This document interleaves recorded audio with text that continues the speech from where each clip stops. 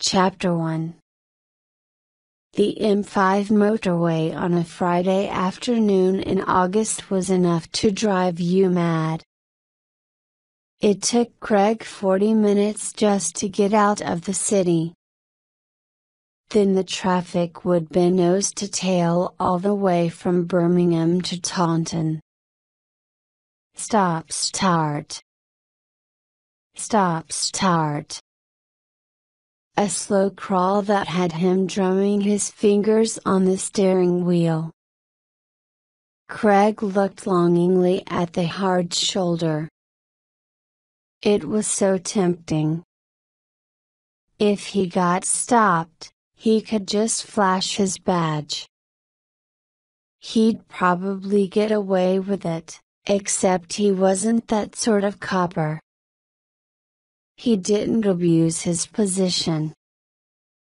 He had mates who had no problem with doing that kind of thing, breaking the rules, but Craig liked to stick to the letter of the law. He always played it straight, even if it wasn't always the easy option. He could feel his t-shirt sticking to the back of his seat. He wasn't going to be a pretty sight by the time he got to the beach at Everton, nor a pretty smell. The aircon didn't seem to make any difference, and opening the windows didn't help. He took a swig from the bottle of water he'd stuffed in the cup holder. It was warm, but it took the edge off the dryness in his throat. He wiped his brow with the back of his arm and looked at the sweat. Gross. After Taunton, the traffic cleared and he put his foot down, keeping at a steady 70 miles an hour until he turned off the motorway. The car headed over Rexmoor, its high, bleak landscape parched and brown from the summer sun. Away from the traffic, Craig started to relax. He had a whole week off.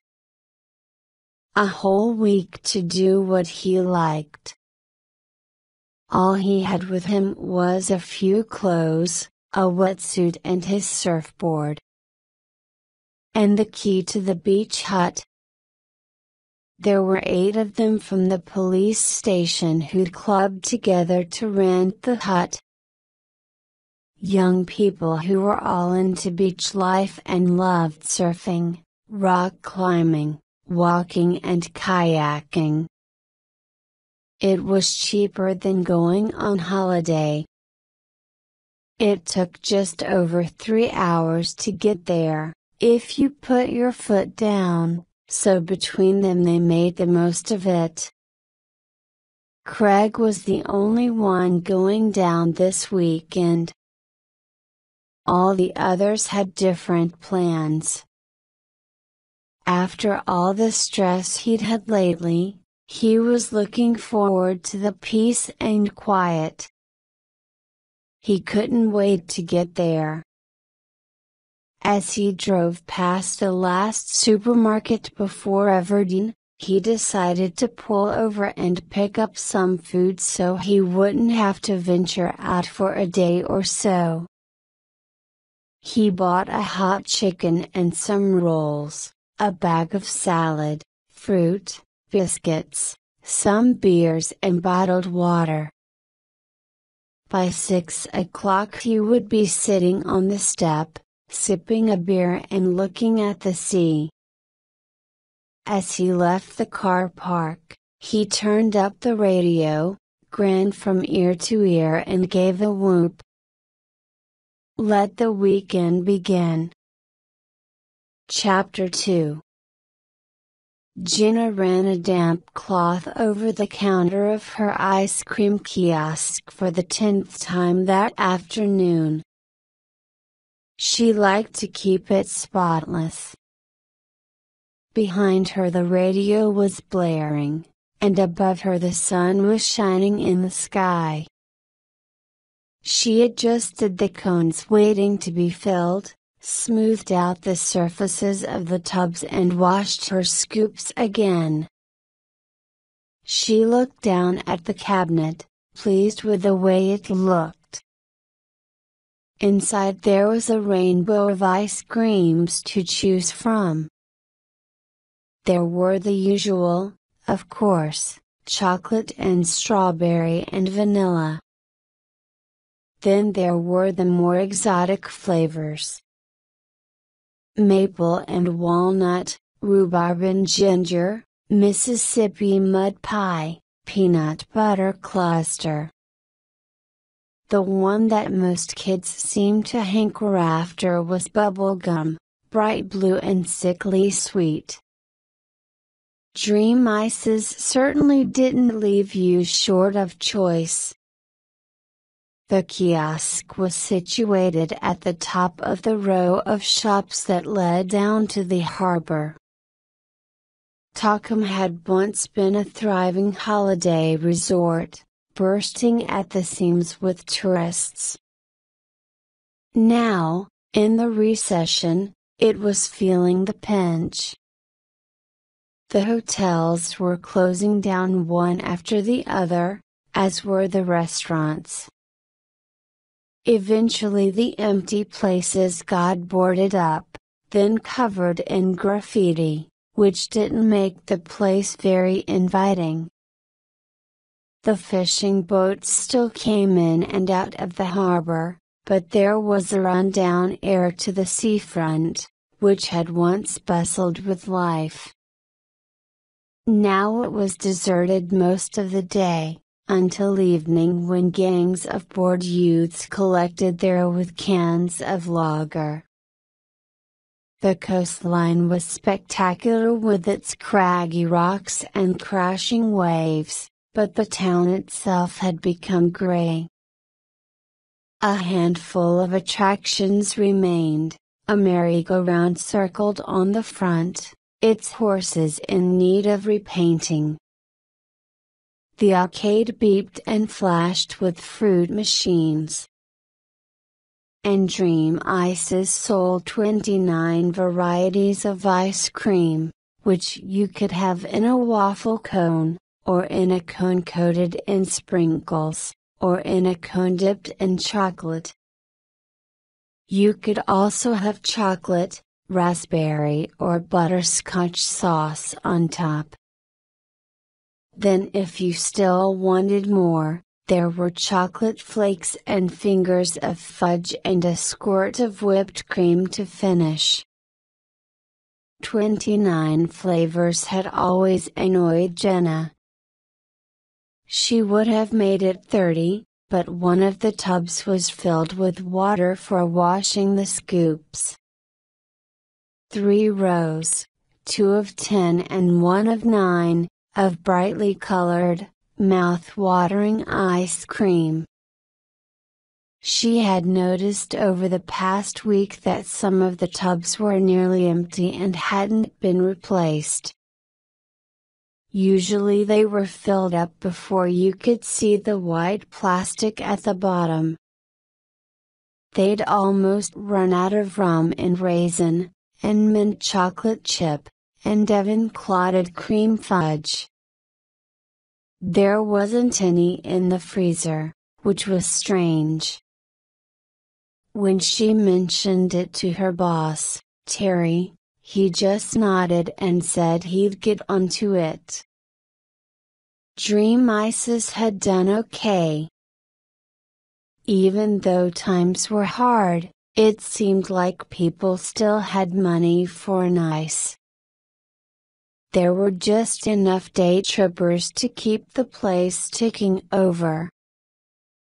Sometimes Jenna scooped away all afternoon. All the same, she should have sensed trouble coming. For some reason, she hadn't. So when the owner of Dream Ices, Terry, came up to her on Friday afternoon, Jenna hadn't expected to be sacked. "I've got some bad news, love," he said. I was hoping this wasn't going to happen, but times are hard. I'm going to have to let you go. Her eyes widened in shock. You're not closing down, surely? Number? Not yet. He looked gloomy, as if this might happen. But I can't afford to keep you on. I'll have to run the place myself. She wasn't sure how he was going to manage that. Terry spent most of his time in the pub or at the bookies. Maybe that explained why he was in difficulty. Things will pick up, she said hopefully.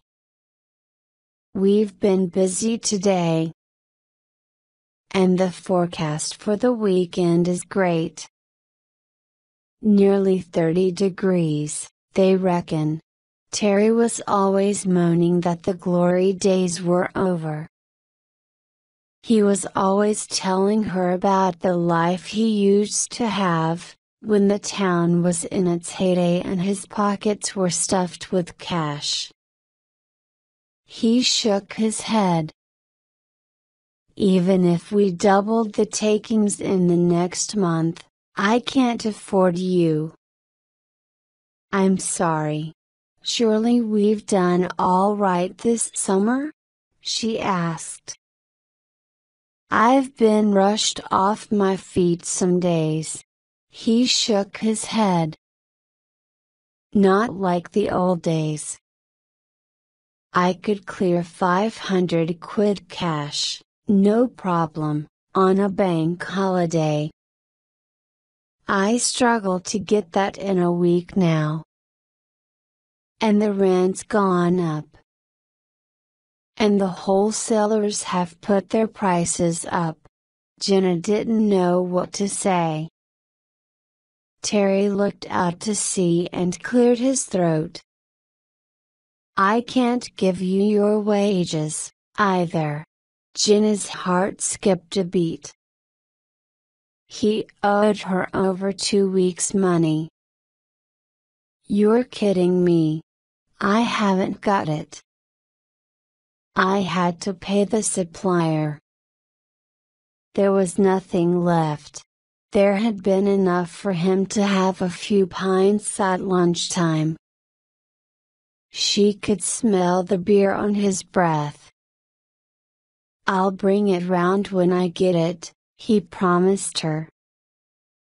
If we have a good weekend. She'd never see it. She knew that. You could have told me before, Jenna told him. You must have known you couldn't pay me, but you let me carry on working. No, he said. I promise you. I was hoping for something to happen. I was hoping. For a win on the horses? Terry gave something between a shrug and a nod. Jenna felt hot with fury. Gambling is a game for mugs. Surely you know that by now, Terry? If it was that easy, everyone would be doing it. Terry just walked away and stood by the harbor railings. He lit a cigarette. Jenna couldn't believe what Terry had done. She had been so loyal to him. She'd kept the place afloat all summer, smiling and laughing with the customers. She talked them into having 2 scoops when they only wanted 1. She persuaded women who were watching their figure that just 1 wouldn't hurt. And the locals came here to buy ice cream from her too. She'd become a bit of a local landmark over the summer. It was her banter rather than the ice cream that they came for. and her singing. She'd started off singing along to songs on the radio, using a cone as a microphone. Then she started singing whatever she felt like, her own favorites that she could belt out behind the counter. It kept her sane even if she didn't look mad, but people seemed to enjoy it. Her mood was catching. She was known as the ice cream girl. She didn't mind being called that at all. It was a happy name. People had started making requests. They were always telling her she should go on the X Factor, or get an agent, or join a band. But Jenna knew there was a big difference between mucking about and doing it for real. She wasn't convinced she had any real talent. She just wanted people to have a good time. She wasn't going to be the ice cream girl anymore, though. In the past 2 minutes she had been turned back into a nobody. That would teach her to have trusted Terry, and to have done her best for him. She had genuinely thought he would look after her and see her right, but number.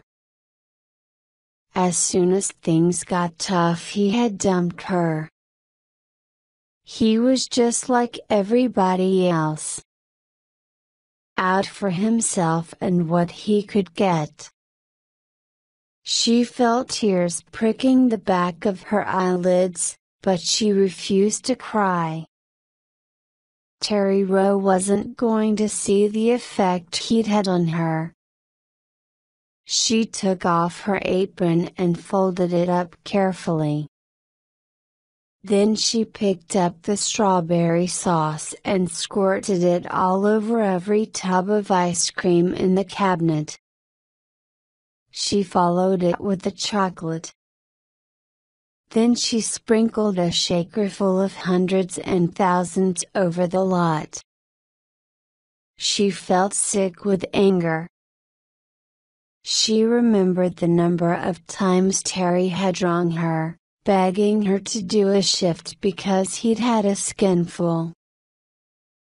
The days she'd stayed late because he couldn't drag himself out of the pub. He had repaid her loyalty by sacking her the minute things got tough. He came back when he had finished his cigarette. She could smell the tobacco on him and it turned her stomach. "What have you done?" he asked, outraged. She shrugged. "You can pay me back for all of that. There's a couple of £100 worth there. Take it out of my wages," she told him. It hadn't been a dream job. No one dreamed about selling ice cream the way they did being an actress or a supermodel or a singer.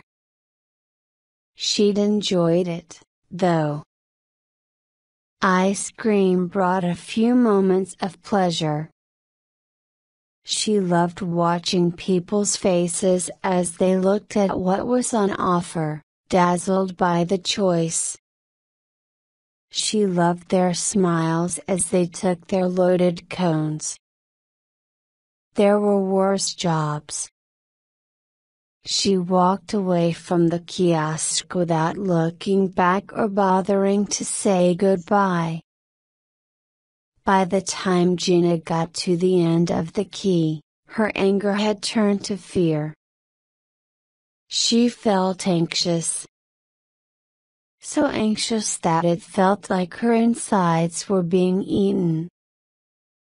It was turning out to be a bad summer. 3 weeks ago, someone had broken into the house where she had a room. They'd smashed in all the doors and taken everything they could. Jenna didn't have much in the way of valuables.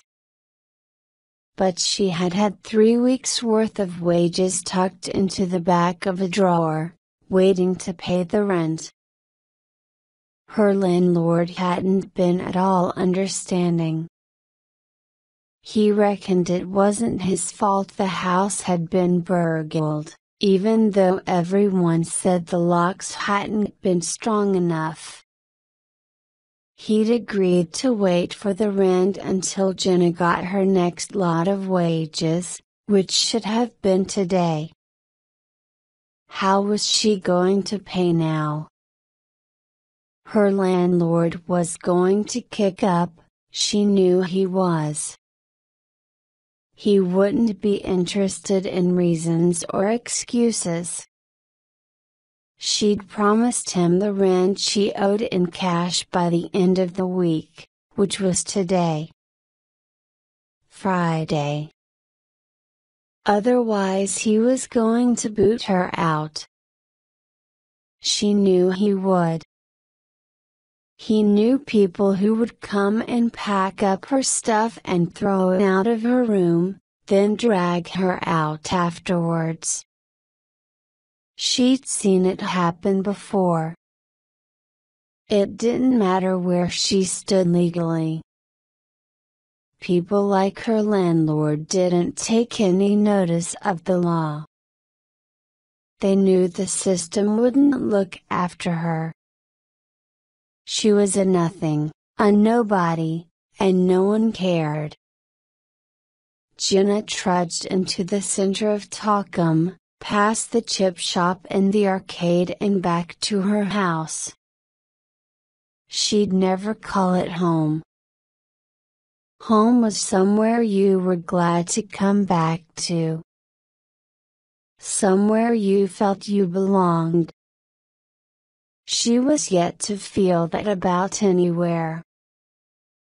Chapter 3. The last 5 miles of Craig's journey were along a winding road lined with hedges.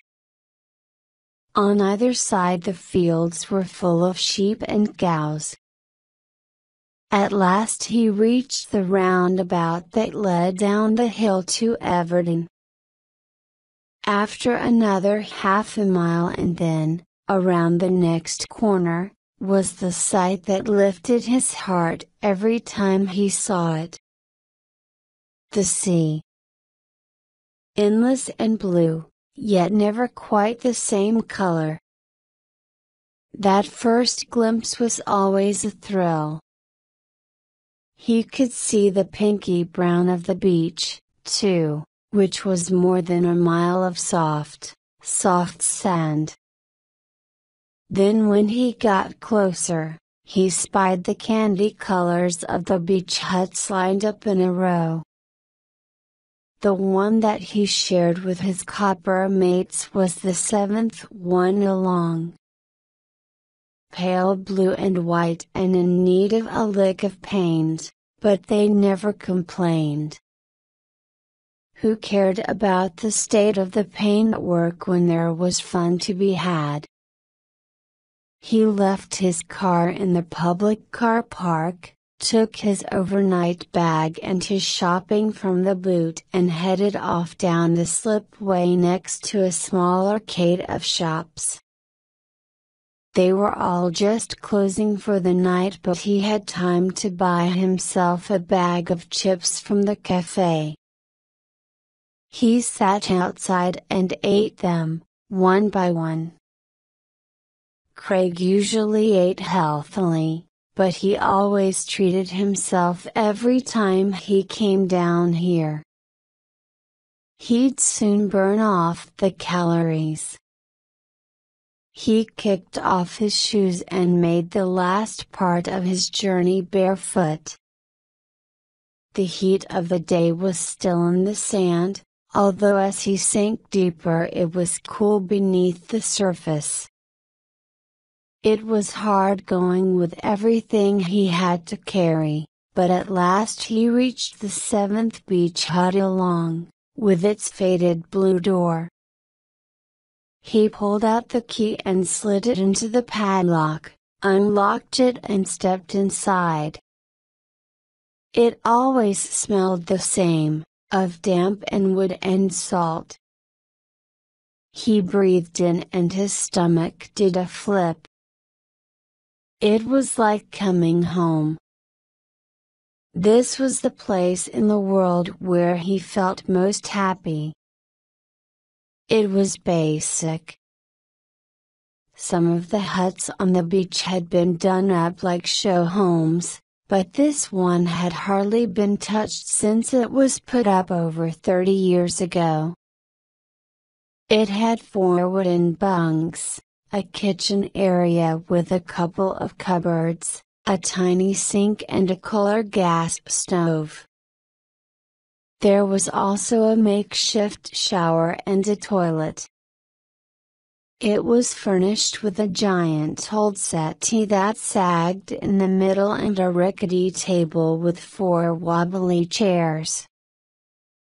The blokes who shared it made no effort to decorate the hut, but sometimes the girls tried to add a feminine touch. One had bought a set of matching spotted mugs, tired of the chipped and stained ones. Another had put up some surfing pictures, and another had strung up some fairy lights. They had an ancient ghetto blaster on which they played old cassettes. They had a competition to see who could dig out the most cheesy tape. Most nights the hut rocked to the sounds of Herb Alpert, Barry Manilow and Boney M. Tonight, though, it was going to be peaceful. Craig preferred quiet when he was on his own. He needed to be alone with his thoughts, because he knew he was going to have to make a tough decision this weekend. As he looked out across the shore, he felt the worries and tension of the past few weeks gradually start to ease. It was all very well knowing you were innocent, but that didn't always count for much, especially when it was your word against someone else's. And when the video evidence against you looked bad, you didn't have much of a chance. Craig knew he would never treat a police suspect with unnecessary violence. But he'd been set up by a gang of blokes with a grudge against him. He'd been responsible for arresting one of their mates who'd been sent down for a long stretch. As a result, they'd stitched him up and had him accused of police brutality. He'd been suspended while there was an investigation. Craig had spent the entire 3 months leading up to his case convinced he was going to lose his job, or, maybe, even worse. In the end, justice had been done and he had been found innocent, but the stress had taken its toll. He lived in fear of it happening again and now faced every day with dread. He was fine with his close friends, but felt awkward with other workmates he came into contact with. He could tell they were wary, wondering if he had been guilty. After all, there was no smoke without fire. The whole episode had made him question what he was doing with his life. He'd been longing to escape back to Everton, so he could clear his head. Now that he was here, he felt more hopeful.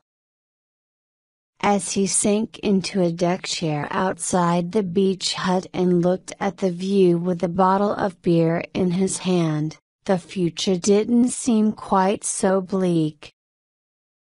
Jenna finally arrived at the terraced house where she lived. She had a bedsit on the third floor. She shared a bathroom and kitchen with 6 other people. 6 other people who didn't know how to use a dishcloth or bleach, or even flush the toilet, sometimes. She ended up cleaning up herself, even though they were supposed to take turns. It was either that, or live in squalor.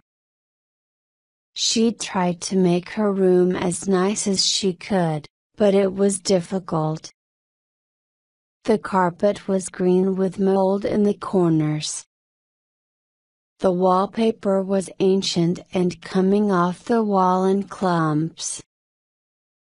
The windows let the cold in through the cracks in winter and turned the place into a sauna in summer.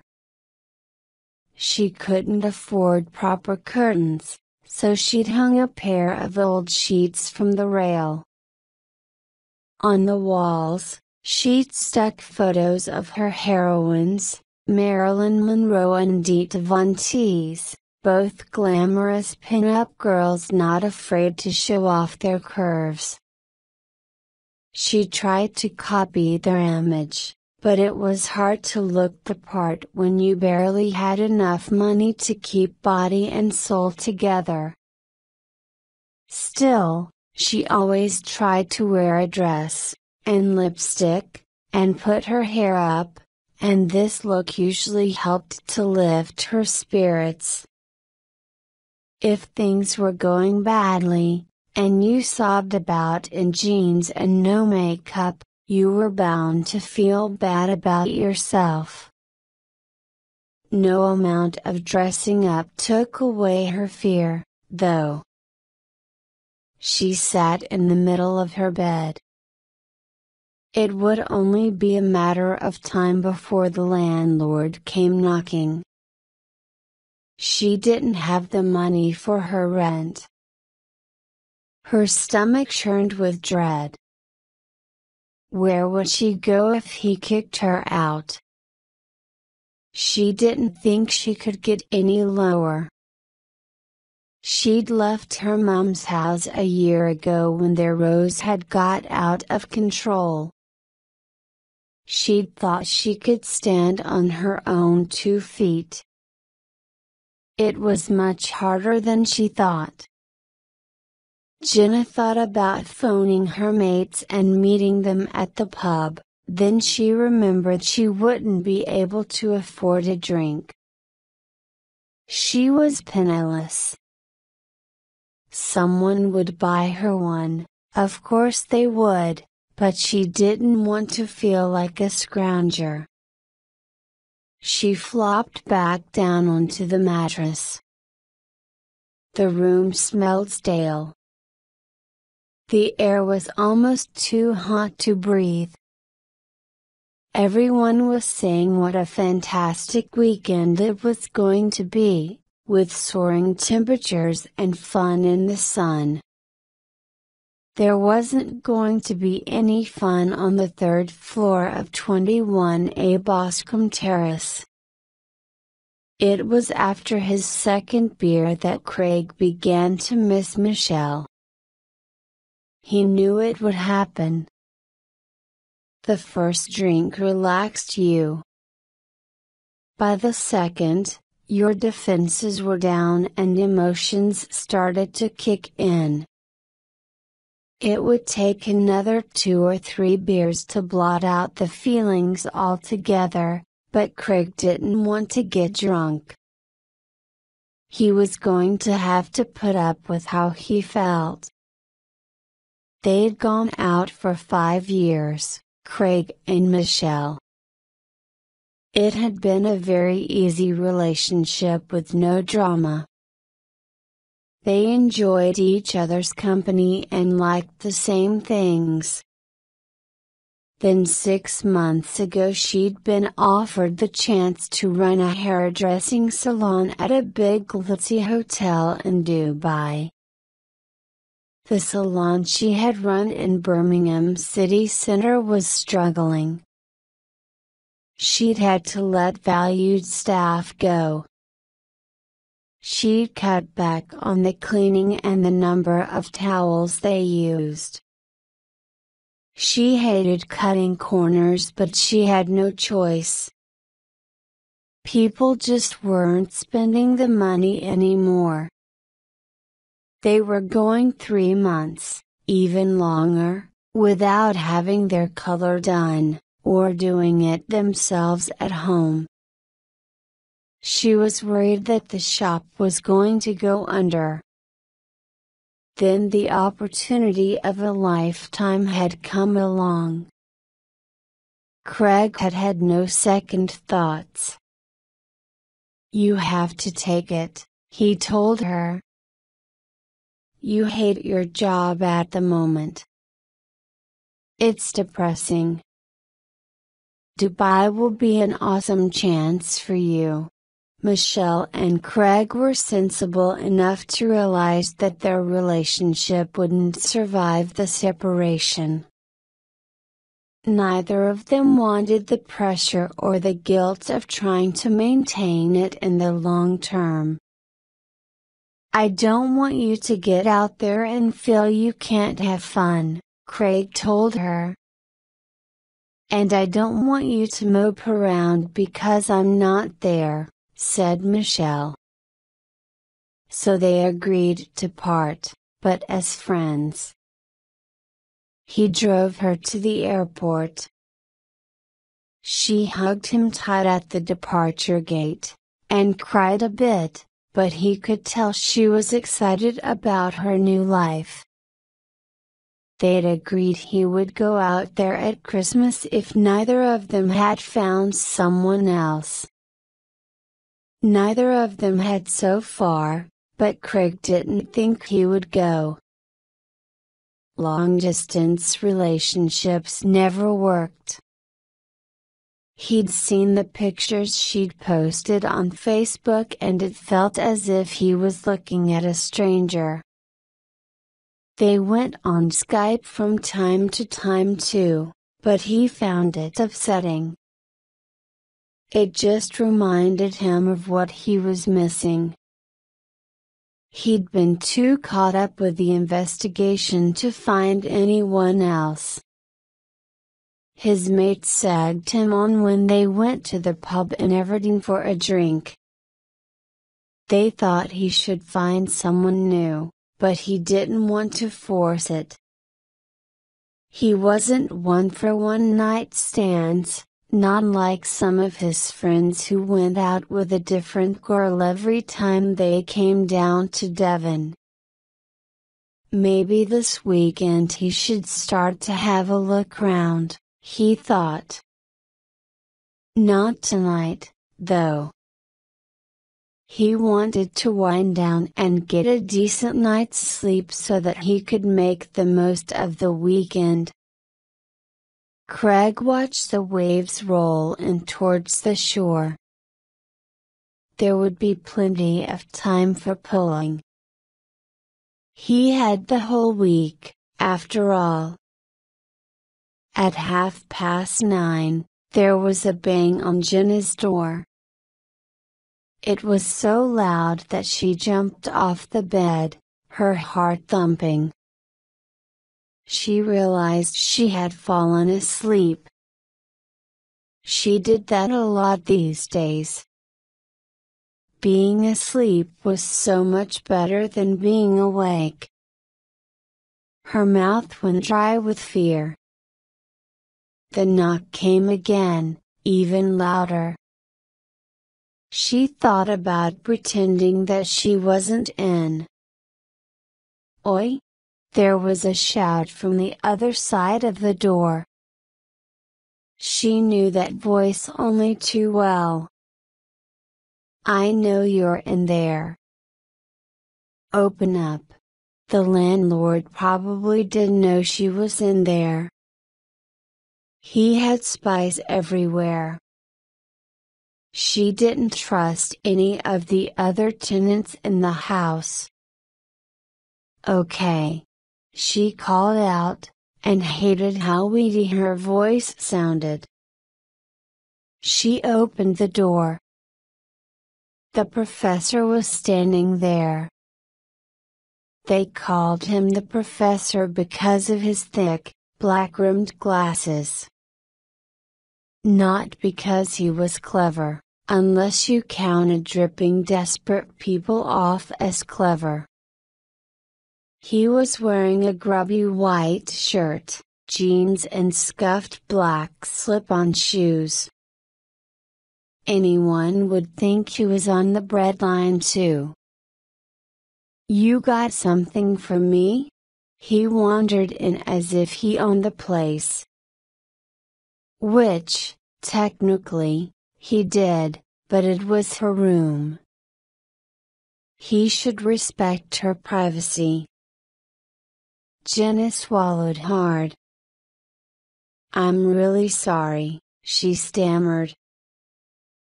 "My boss wouldn't pay me.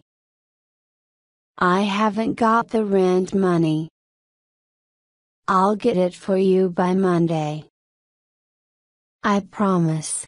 He made a clicking noise with his tongue behind his teeth. "You're already behind. I'm going to have to start charging you interest. I can't afford to pay you interest. I can't afford the rent as it is." He shrugged. "It's not my problem." He walked over towards the window and looked around, then nodded. "It's a big room, this. Too big for one. I could probably get a family in here. Not waste it on someone who won't pay up." He was threatening her, Jenna realized. How did he expect her to find the money? There was no point in asking him for sympathy. Men like him didn't care. How did he sleep at night, she wondered. Better than she did, probably. She looked at him, and her stomach turned. He must take in a fortune with all the money he took. What did he spend it on? He certainly didn't spend it on his clothes, or his hair, which needed a good cut, not to mention a Washington. Or his car either. She'd seen him drive round in a battered old Ford Mondeo. She wondered where he lived, and if he had a wife, or any kids. She pitied them if he did. Sometimes Jenna wondered if there were any decent men in the world. He was walking towards her wardrobe, opening it up, looking through her stuff with that stupid grin on his face. "Get out of my wardrobe," Jenna told him. He looked up. His hands were mauling her clothes, all the vintage dresses she'd bought in charity shops and at jumble sales and from eBay. "Just seeing if there's anything I could take instead of cash." She stepped towards him. "There isn't anything. I've told you. I'll get the rent money." He raised an eyebrow. "Yeah?" He looked her up and down. She shuddered as she felt his gaze undress her. She knew what he was thinking. She folded her arms across her chest. She didn't have to take this unspoken threat. He was a bully. Where do you get off, treating people like this? The professor took a step back, surprised by her outburst. Like what? bullying them. Not just me, either. I've seen you bully that woman downstairs, the one with the baby. Does it make you feel good? He scowled, slamming the wardrobe door shut. All I want is what's owed to me. Nothing wrong with that. He came towards her with a smile. He reached out his hand and ran the back of his fingers down her cheek. His breath was stale and sour. Get me the rent. By Monday. And if I were you, I'd keep your opinions to yourself. Jenna jerked her head away. She could see that she'd rattled him. Something she'd said had touched a nerve. At least he hadn't mentioned interest. Even so, she still didn't have the rent. She hadn't got anything to sell. No jewelry, no nice watch, no computer, fancy phone or iPod. Those had all gone ages ago. At least she'd bought herself some time, though. He looked at her steadily. She could see the stubble starting to poke through on his chin. I'll be back first thing on Monday. She thought he was probably enjoying torturing her. It's not as if he needed the money that much. He owned several houses around the town. He must be coining in thousands a week. He could afford to wait. If she pointed out that fact, she knew what he'd say.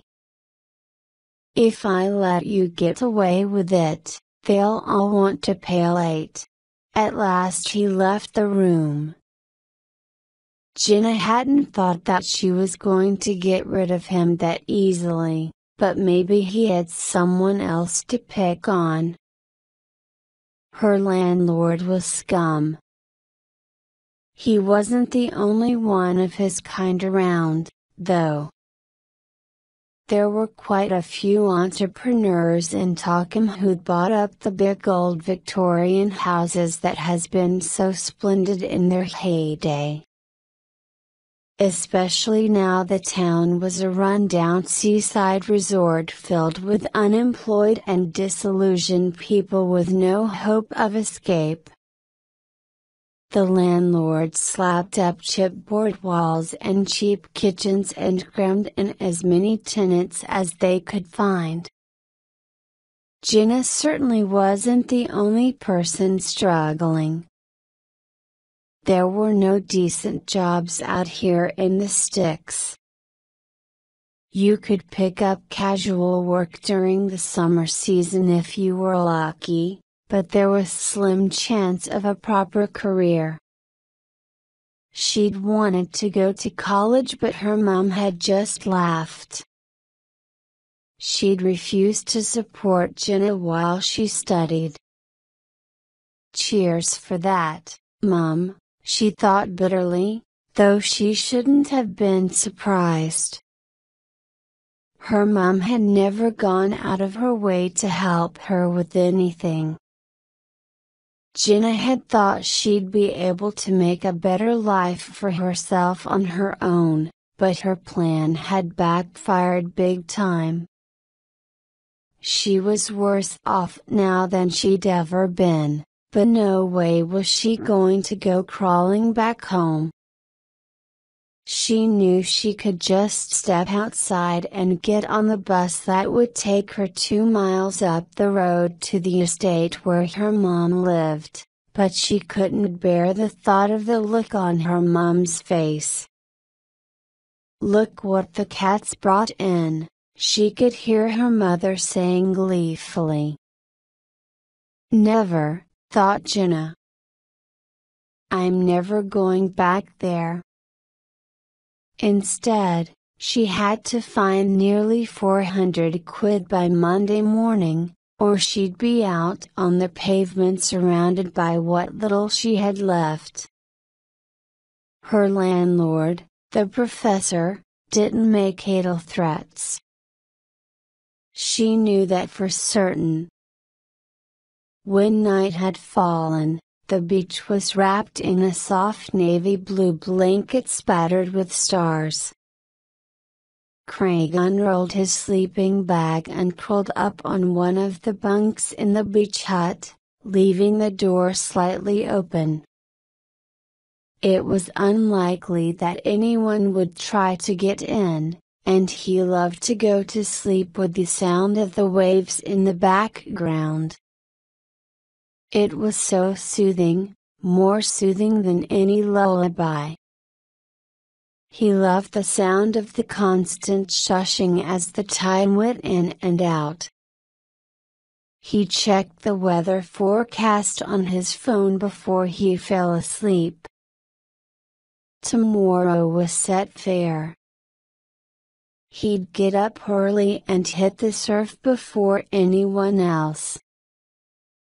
2 minutes after his head hit the pillow, Craig was asleep.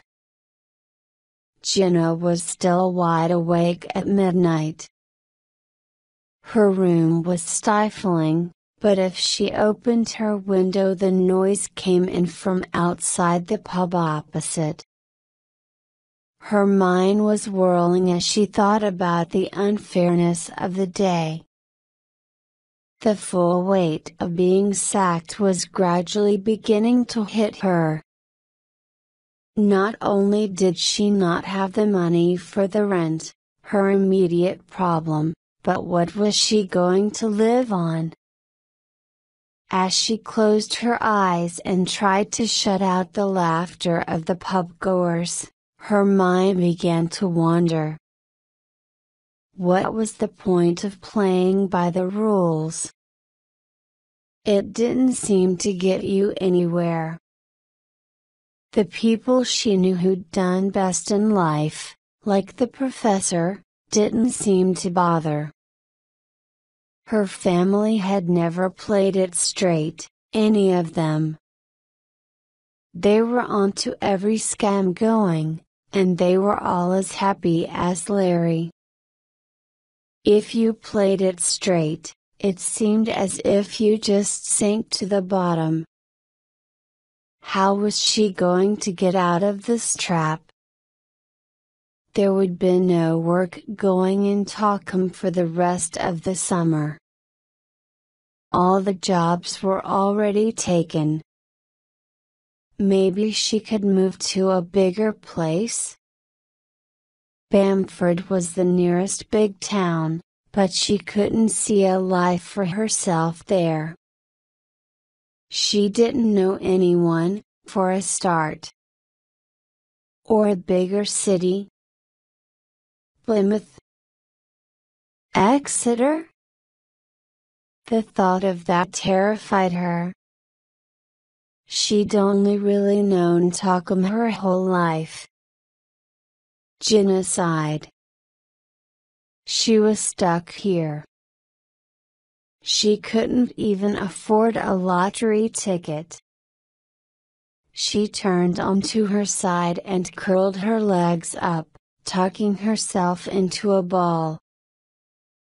All she could think about was the professor's face on Monday morning.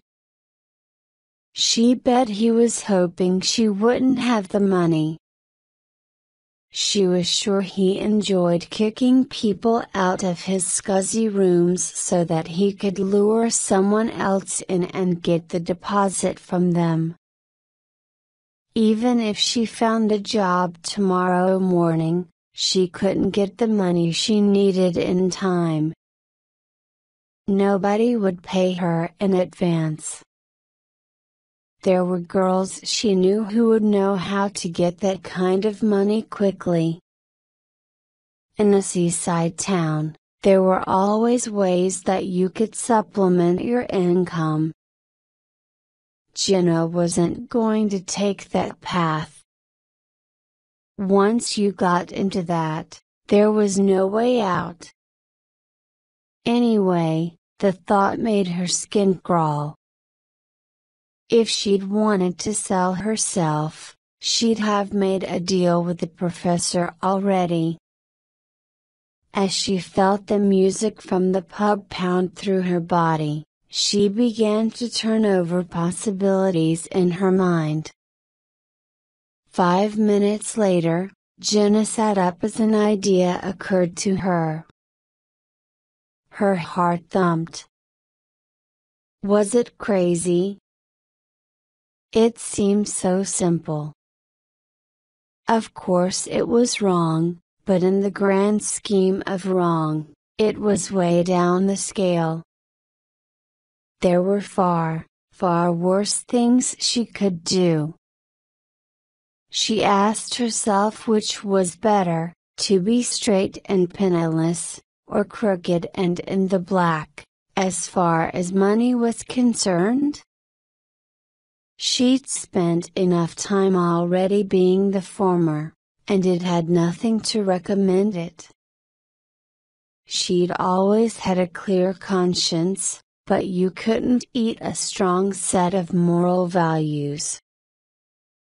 The more she thought about it, the more enticing her idea became.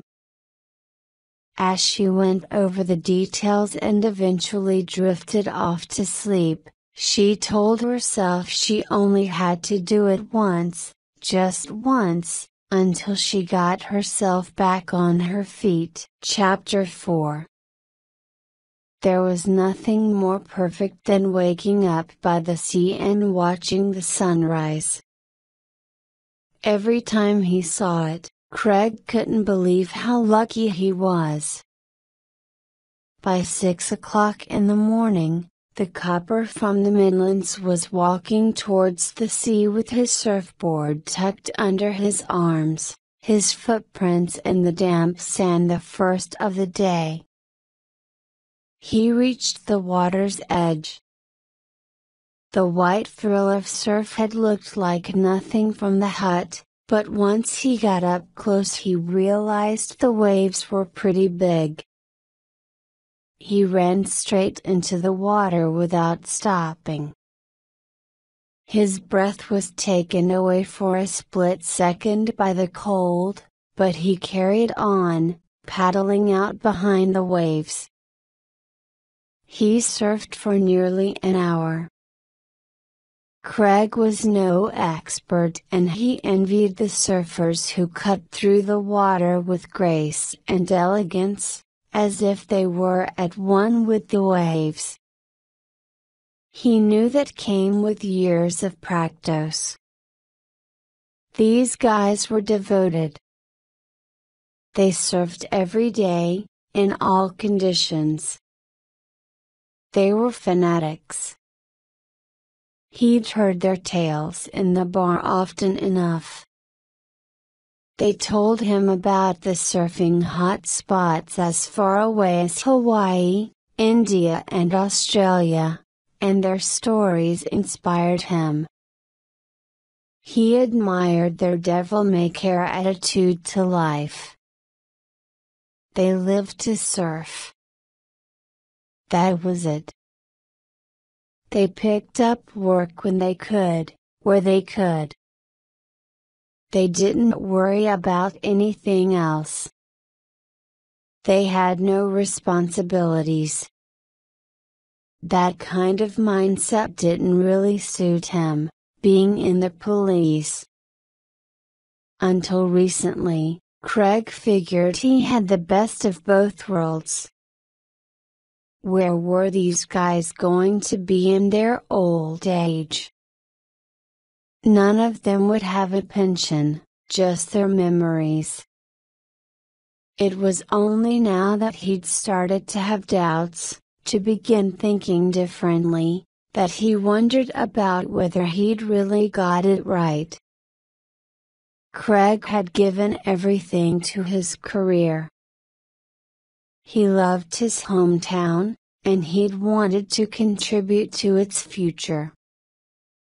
He wanted to make it a safe place, to protect his fellow townspeople from harm, to give them hope. Someone had once given him hope, after all, which was why he was lucky enough to be here now, enjoying the crystal clear water. By the time he got back to the beach hut with his surfboard, the early morning sun had nearly dried him off after his dip in the sea. He pulled on his jeans and walked up the beach to the cafe in the arcade, taking a table outside.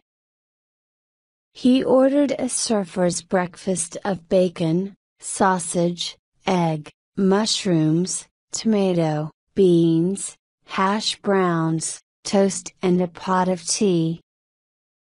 A guy he knew vaguely, Rusty, pulled up a chair next to him and sat down. That was the great thing about Everdeen. You didn't see someone for months, but when you bumped into them, it was as if you'd seen them yesterday. "Hey, buddy, how's it going?" Rusty was from South Africa and was a photographer. He took pictures of the sea, blew them up onto canvas and sold them out of a camper van on the front. The tourists loved these shots, which funded Rusty's lifestyle. He didn't have to answer to anyone. He'd helped Craig out when he'd started surfing last summer. And Craig knew he would never be as good as Rusty could be in the water.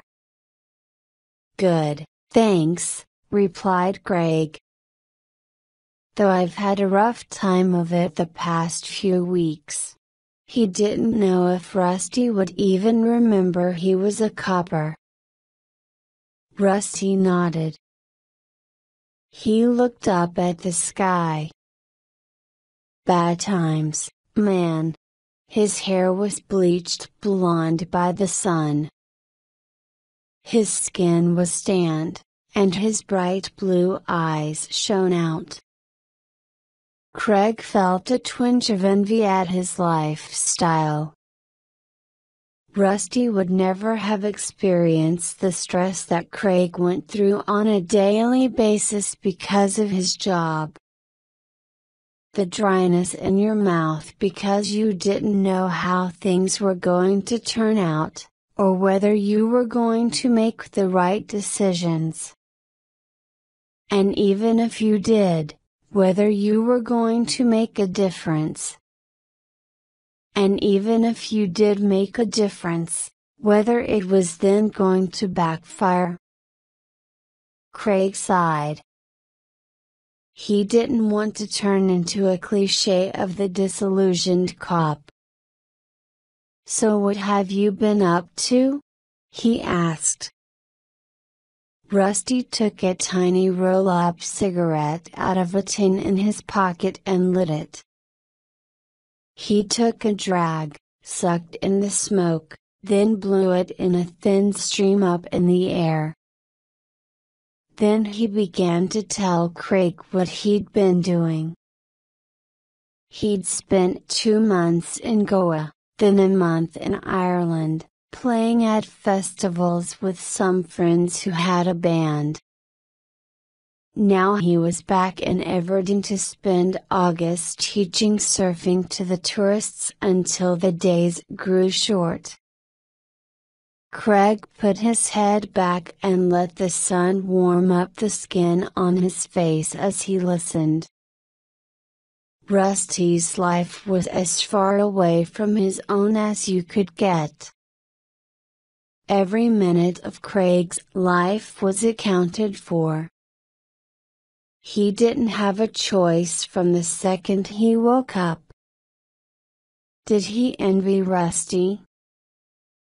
He had very little, just his camper van, his surfboard and some worn and faded clothes, but he took opportunities as they presented themselves. Craig thought of his one-bedroomed apartment by the waterfront. The furniture he'd filled it with was all bought and paid for. He had a car, a wardrobe full of clothes and a top-of-the-range entertainment system. They were all the rewards of a tough job. Yet somehow the thought that nothing was going to change was constantly nagging at him. In the future, Craig would get a promotion, then probably a wife and kids, then maybe a house. There was nothing wrong with any of that, but would he ever see the world, like Rusty? Would he ever wake up in the morning and think, what now? Where next? Who knew? Even when he was down here at Everton, he knew he was on borrowed time. It wouldn't be long before it was time to get back into the car and drive up the motorway. Then he would have to get back into his uniform and clock on. He'd be out in his police squad car, patrolling the streets, never knowing how much trouble the day was going to bring. He rarely came home feeling he'd done a good job. It wasn't that he was shocked by what people did, far from it. It was because he knew why they did it. The saying, "There but for the grace of God go I," was often in his thoughts. Next morning, Jenna woke at 7 and listened to the sound of seagulls circling. She knew they would be feasting on the packets of leftover chips and kebabs dropped in the streets. They were scavengers to the end, those seagulls. She lay for a moment looking at the ceiling. There was a huge brown stain in the middle of it that seemed to bulge. She lived in fear of the roof caving in, imagining the blow-up stairs falling through the floor and landing on top of her, leaving a man-shaped hole.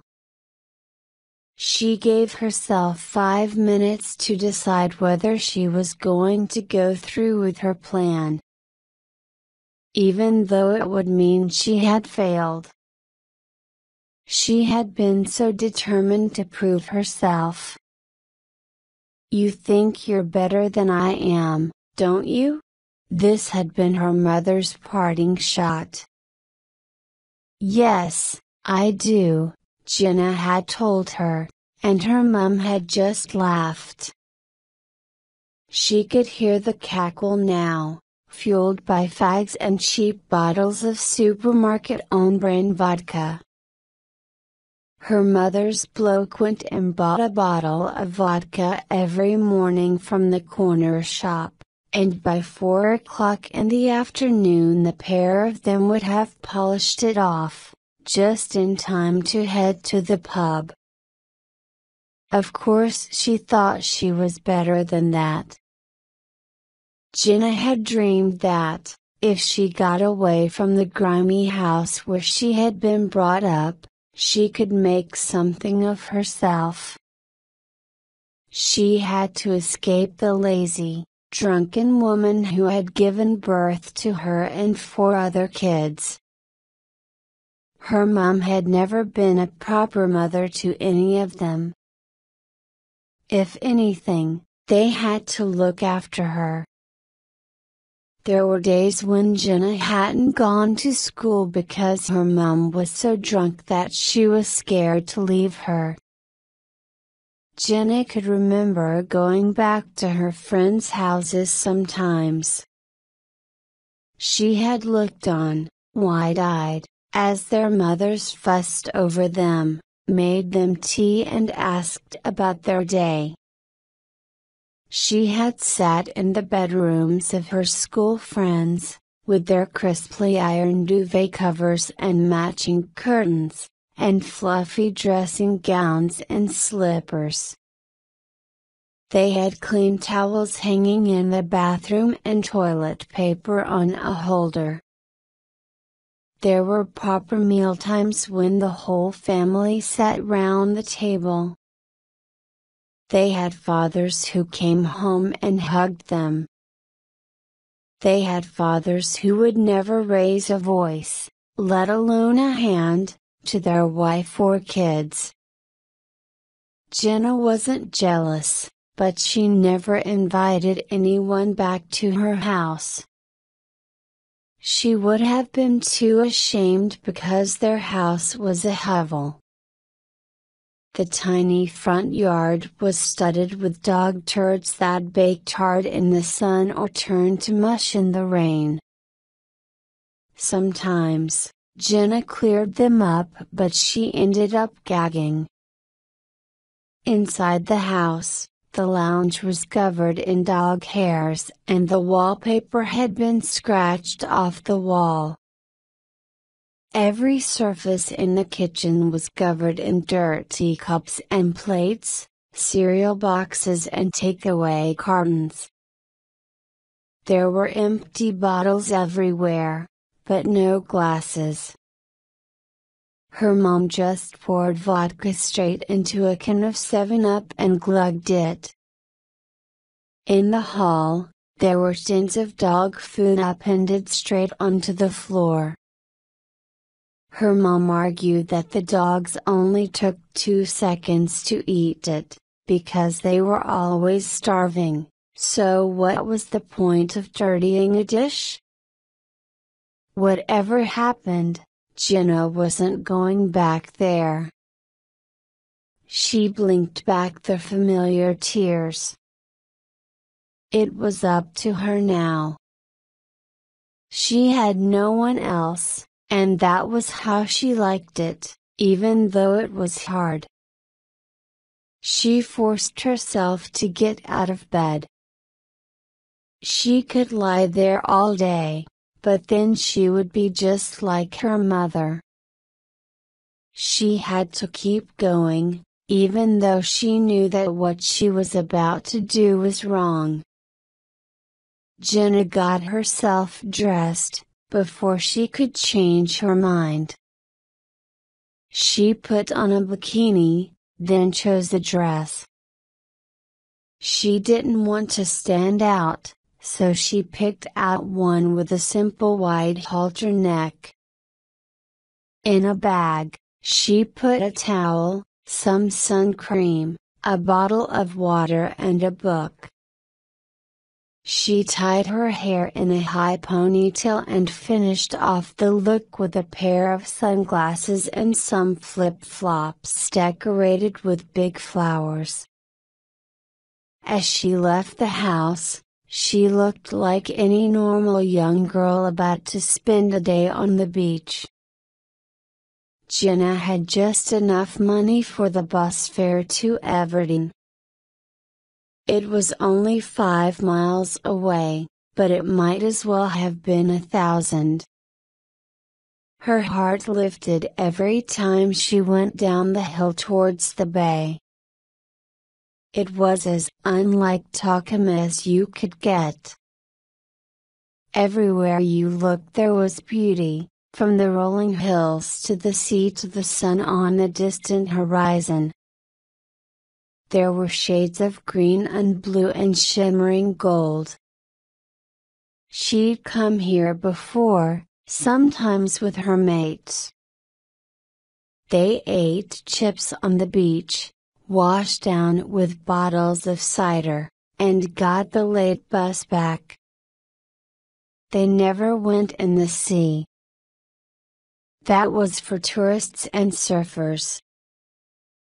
As far as Jenna was concerned, the sea might look nice, but it was cold and wet. She got off the bus in the center of the village where the traffic was insane. On a hot day, In the height of summer, you had to find a parking space by 9 o'clock or you had no hope. The pavements were crowded with people heading to the beach, lugging their beach bags, buckets, spades and bodyboards. It was a nightmare getting through, dodging pushchairs and dogs on leads, but Jenna kept her head down and pushed on. In the end, she walked in the road, because it was easier.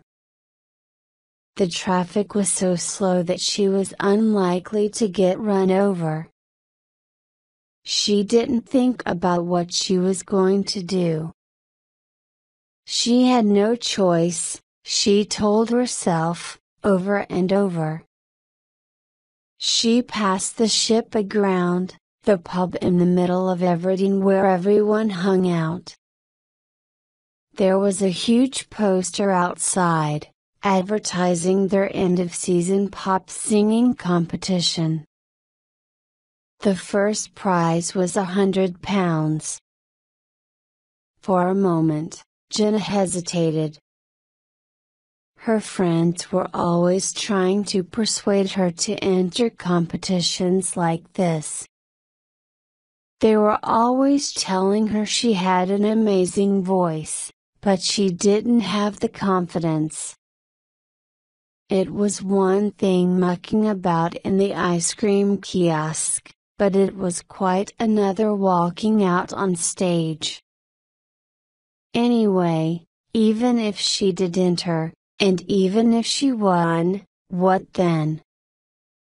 She'd have £100 in her pocket, but that wasn't enough to live on or to pay the rent she owed.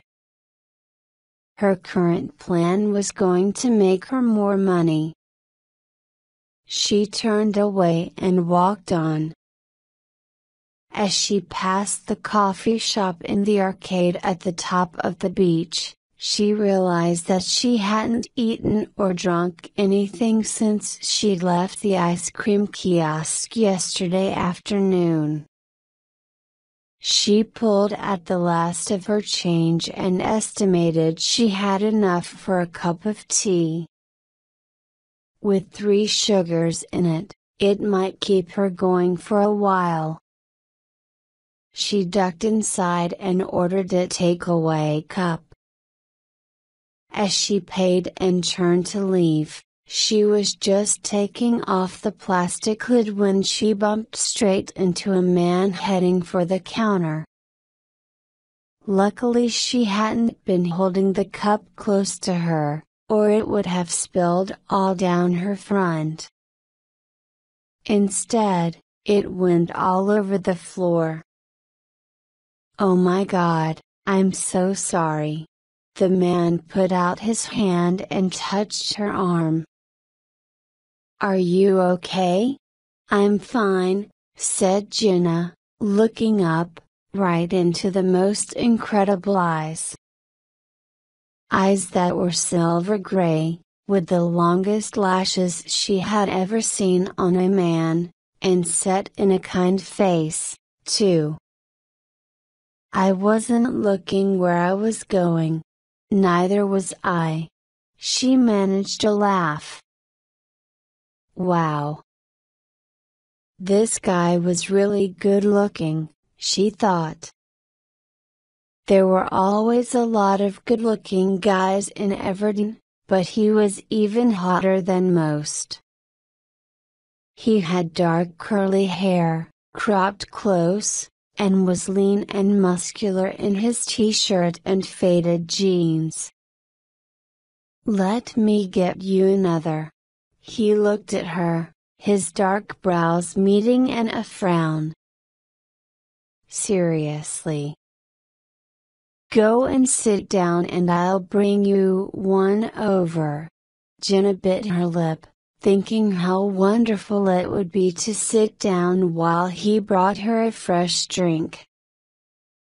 Then she remembered what she was doing here, and realized that today of all days she didn't want to bring attention to herself. The last thing she needed was to strike up conversation with a handsome stranger who might remember her. "It's okay. It's fine. I'm in a hurry. Honestly. I have to go." She smiled and walked away as quickly as she could, throwing her empty cup into the nearest bin. Eventually Jenna made it onto the sand. The tide was in, which meant at the moment there was little room for people to set up camp. As the sea inched out again, the visitors began to spread out their rugs, putting up their windbreaks and laying out all the things they needed for the day. The sun grew ever more sparkling, welcoming the crowds with its rays. Jenna spread out her towel at the bottom of the bank beneath the beach huts. She'd chosen her pitch carefully.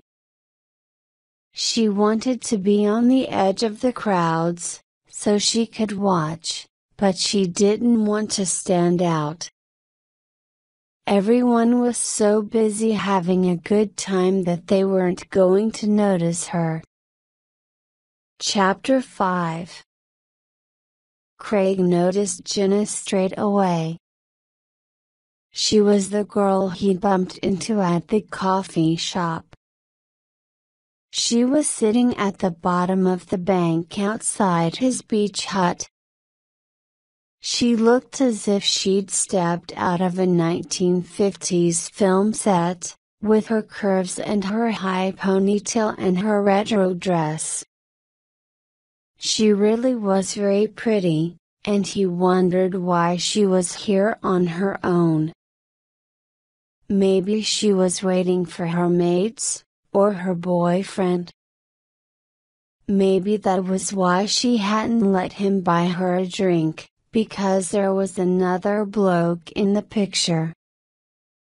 Craig told himself to stop staring, but he wasn't sure what else to do. There was certainly no point in trying to surf while the beach was this busy.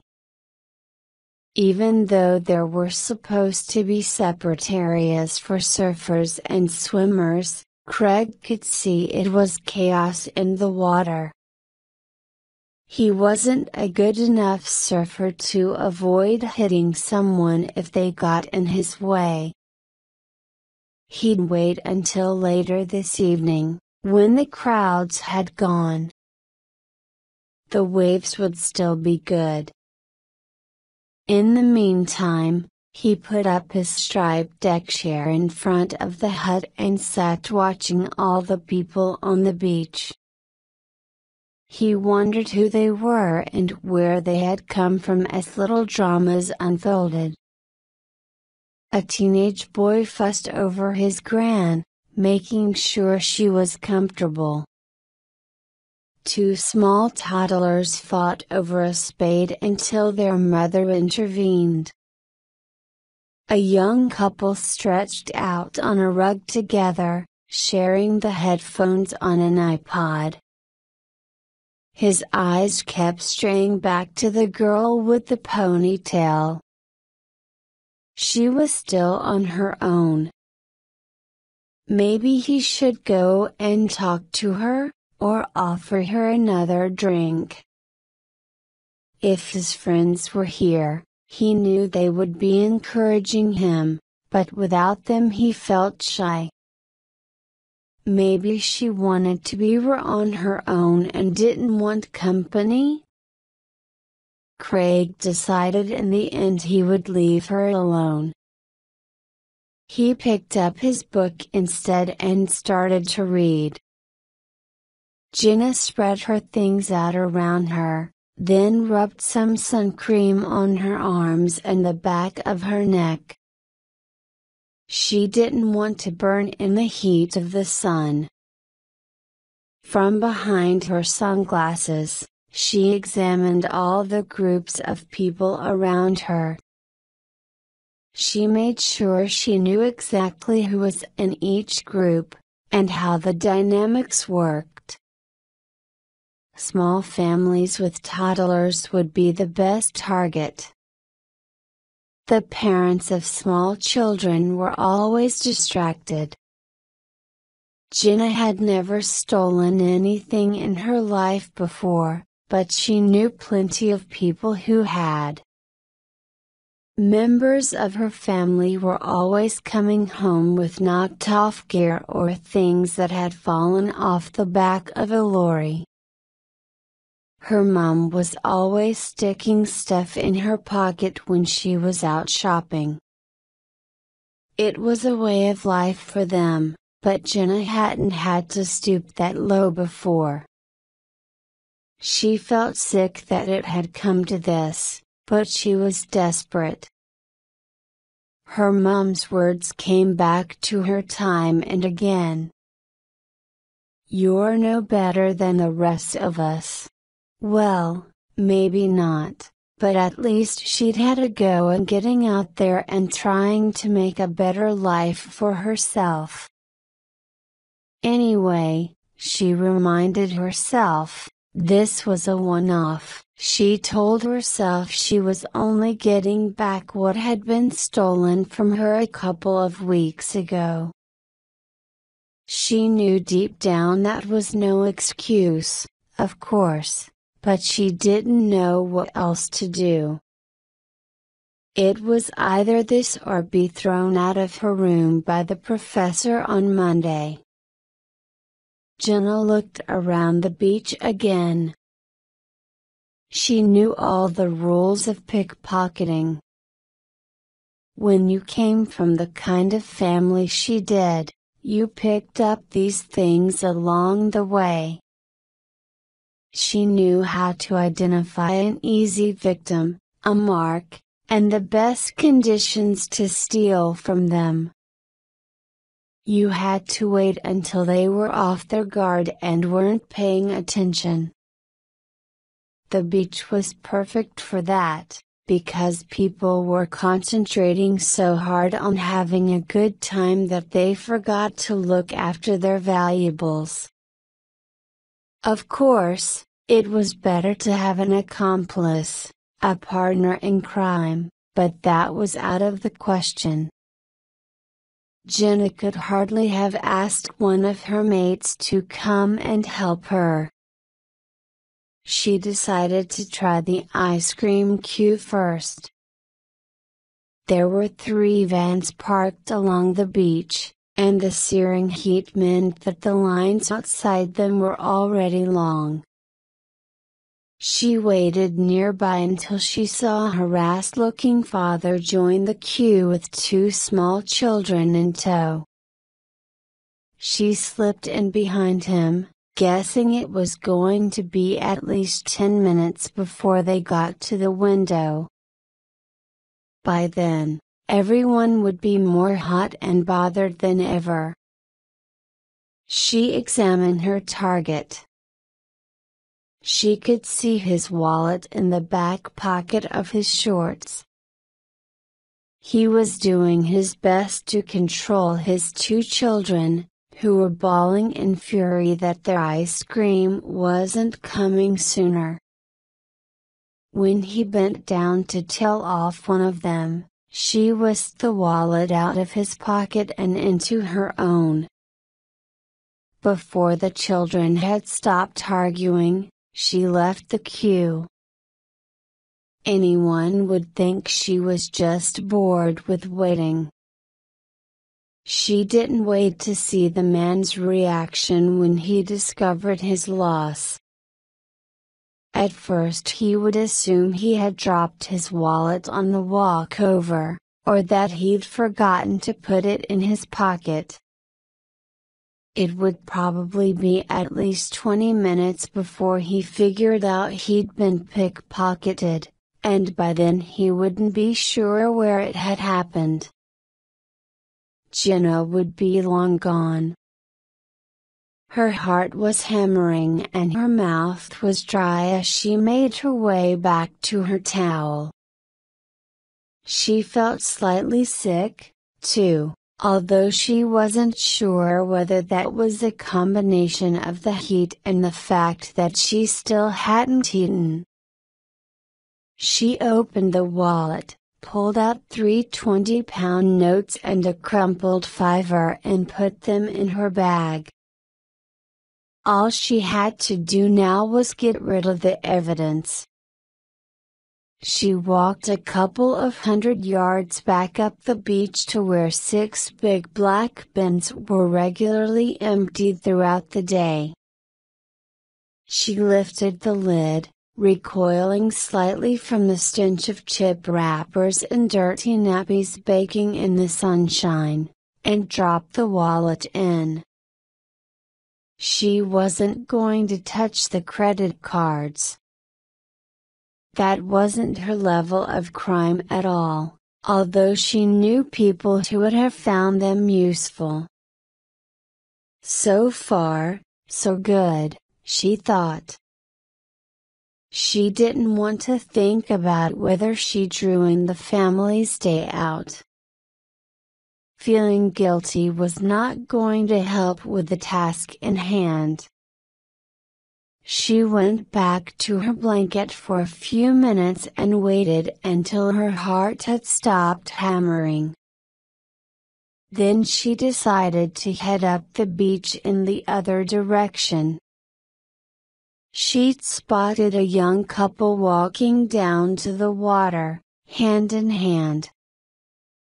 The girl had very carefully placed her handbag under a towel before they all left, as if that was going to fool anyone. Some people, thought Jenna, were very stupid. Craig woke with a start, realizing he'd fallen asleep in the heat of the midday sun. There was sweat trickling down his forehead, and he was dying of thirst. He should probably go back into the hut, into the shade. He sat up and glanced around, mostly to see if anyone had spotted him dribbling while he was asleep. He looked down to the bottom of the bank to see if the girl with the ponytail was still there, but her towel was empty. Her stuff was still there, though, so she had to be around. He scanned the crowds, looking for her, and thought he could spot her ponytail and white dress further up the beach. He reached down for the pair of binoculars he kept by him. There were always interesting things to look at: a passing ship, a hang glider, a bird of prey, and it also meant he could keep an eye on the surfing conditions when the tide was out. At last, he caught sight of the girl through the lenses. Was he being a bit of a stalker? Surely it wasn't normal, to spy on someone like this, but the girl had fascinated him. He watched her as she walked further up the beach. A few moments later, Craig couldn't believe his eyes as she approached someone's empty rug, reached under a towel, found a bag and took out a purse, all in one fluid movement that took less than 5 seconds. Then she walked calmly away, back up the beach towards him. He didn't know why he was so shocked. After all, he was used to this sort of behavior. He arrested people like this girl every day of the week in the town center. Admittedly, they usually worked in gangs rather than on their own. There would be one on lookout, and one causing a distraction. Maybe he was shocked because he viewed everything as an escape. He'd built it up in his mind as some sort of romantic hideaway where nothing bad ever happened, but of course it did. A crowded beach was the perfect place for a petty thief. He followed her progress back up the beach. He watched her take money out of the purse, stuff the notes in her pocket, then ditch the purse in the bins as she walked past. His heart sank as he realized that this meant she was definitely guilty, although if he was going to confront her he needed proof. He felt a sour taste in his mouth. He didn't want to deal with this, but now that he had seen it happen, he couldn't ignore it, even if he was off duty. Of course, he could just turn a blind eye, but that wasn't in Craig's nature. He'd never been one to stand by and let people do wrong. Even after what had happened to him lately, he was still a policeman, first and foremost. Or maybe he'd just imagined what had happened. It was certainly hot enough to make you see things, and the heat of the sun made everything hazy. He'd had a beer as well, from the fridge, which might have impaired his judgment. Maybe he should just carry on reading. It was too beautiful a day for trouble. Then he sighed and picked up his binoculars. He would sit and watch her to see what she did next. If she just sat on her towel and did nothing else, he decided, he would give her the benefit of the doubt and leave her alone. Jenna drank half a bottle of water and lay back down in the sun. She couldn't believe how easy it had been. She mustn't get carried away, though. Word might start spreading on the beach. She would just do one more today, then go to the other beach around the point tomorrow. One thing she had learned from her family as she grew up was never go back to the scene of the crime. The other thing she knew was that even if someone did call the police, they wouldn't come out. They weren't going to bother to respond to a crime where the victims had been stupid enough to leave their stuff unattended. On a busy Saturday in the summer, when they were already understaffed, there were far more important things they could be dealing with. She just had to hold her nerve. There was over a mile of beach to choose from. She was anonymous. Everyone looked right through her.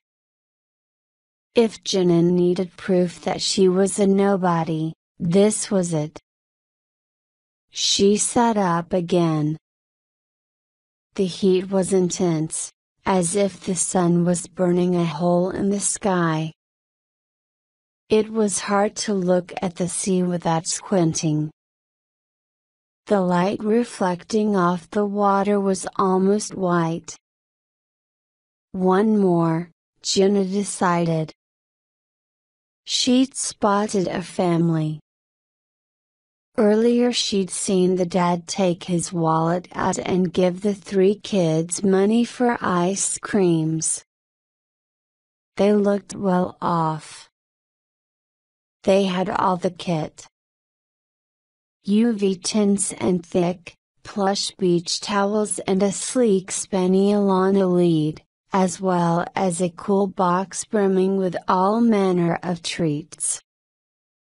Jenna's stomach crumbled and she realized that she still hadn't eaten anything. She watched as the mother opened the cool box and rummaged inside, handing out drinks. She wondered if they knew how lucky they were. She'd never been on holiday. "What do you want to go on holiday for?" her mom had asked.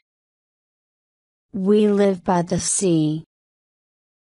People pay to come here. Why would we want to pay to go somewhere else?" Jenna knew she shouldn't sit there feeling sorry for herself to justify her actions. This wasn't about self-pity, or feeling bitter. This was about survival. Besides, thought Jenna, this family could definitely afford to lose a few quid. She watched while the mother zipped up the children's wetsuits and gathered up the towels to take down to the water, then applied sun cream to the backs of their necks. The dad shoved his wallet in the cool box, obviously thinking that no one would look in there for something to steal. She shook her head in disbelief. The tide was at its lowest, so the family had a long way to walk to get to the sea. She watched until they were 3/4 of the way there, then made her way over to their encampment. She plunked herself casually down on the rug, then lifted the cool box lid. She rummaged about inside, looking for all the world like a young girl finding the best thing to eat. She pulled out an egg roll, oozing with mayonnaise, and a giant chocolate chip cookie. She looked down to the shoreline where the family had reached the water. It would take them at least 10 minutes to walk back, even if they remembered that they had forgotten something vital. She devoured the roll, then rifled through the wallet as she munched on the biscuit. There was over 100 quid in there. 3 credit cards. A photo of the family, the kids in posh uniforms outside a massive house. For some reason this made her feel better. They weren't going to miss the money. She might as well take the whole lot. There was no point in leaving them any. They were obviously loaded. The man would be furious for about an hour, then he'd go to the cash point and get some more money. It was no big deal.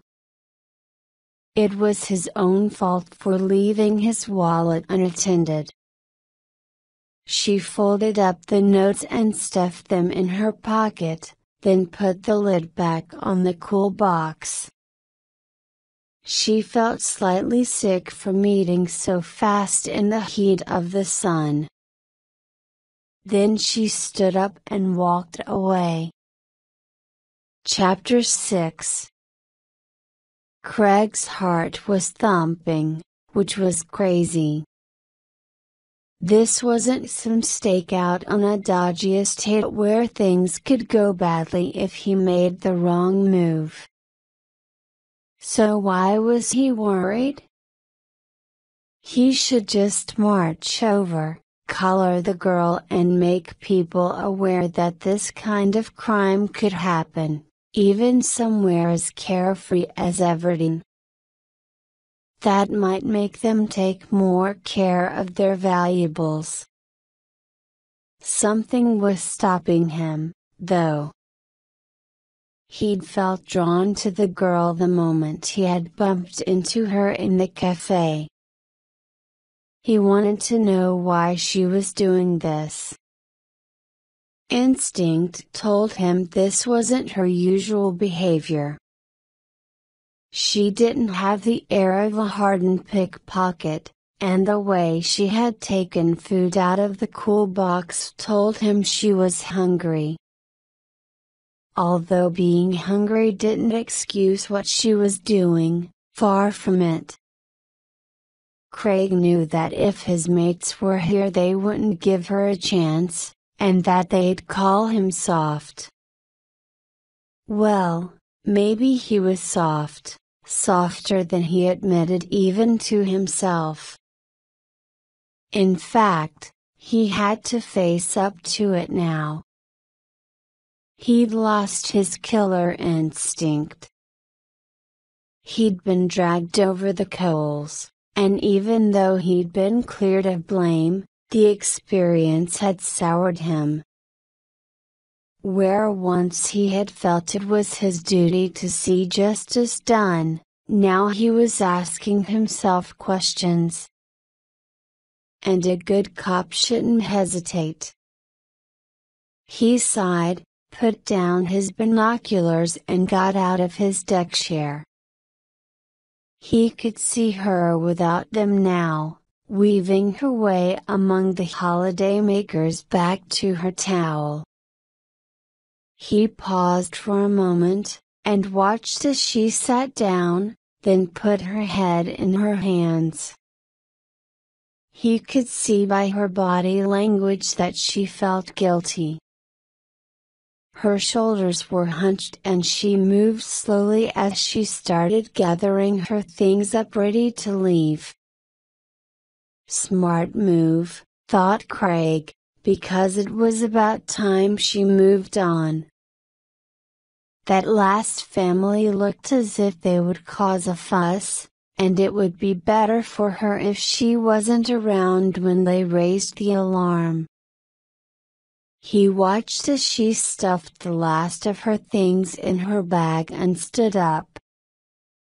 He walked down the last few feet of the bank and made his way towards her as she moved off. He fell into step beside her and put a hand on her arm. "Hey," he said, not loudly, as he didn't want to cause alarm.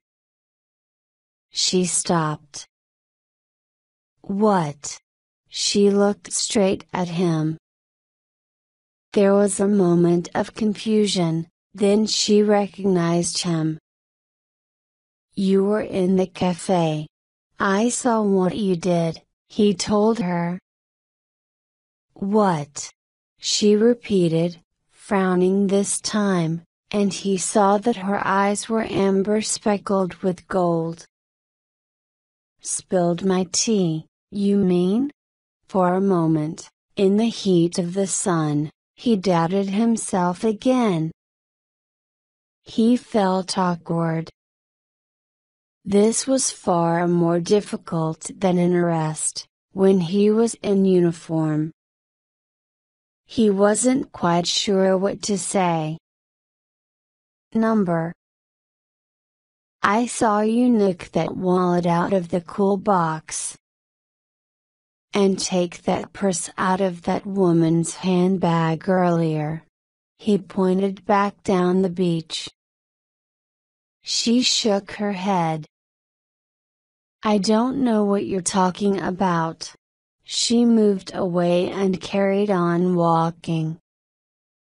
He walked beside her. "I've got photos." She hesitated for a moment. "Of what?" "Good enough evidence for a court of law." She turned on him.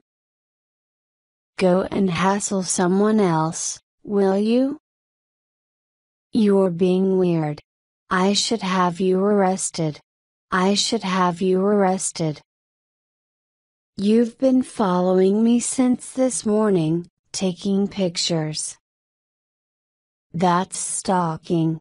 He was impressed by the way she stood her ground. On the surface, she seemed defiant. A passerby would believe her innocence, but Craig had been trained to read body language. Her fists were clenched, and she refused to make eye contact. He was going to have to be more forceful to get her to admit her guilt. Yet somehow his heart wasn't in it. Maybe he should just let her go and be done with it.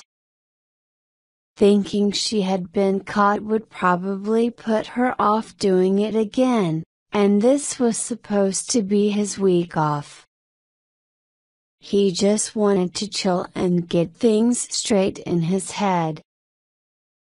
This was like being back at work, if not worse. All he really wanted to do was sit back down and have a beer and maybe fall asleep again.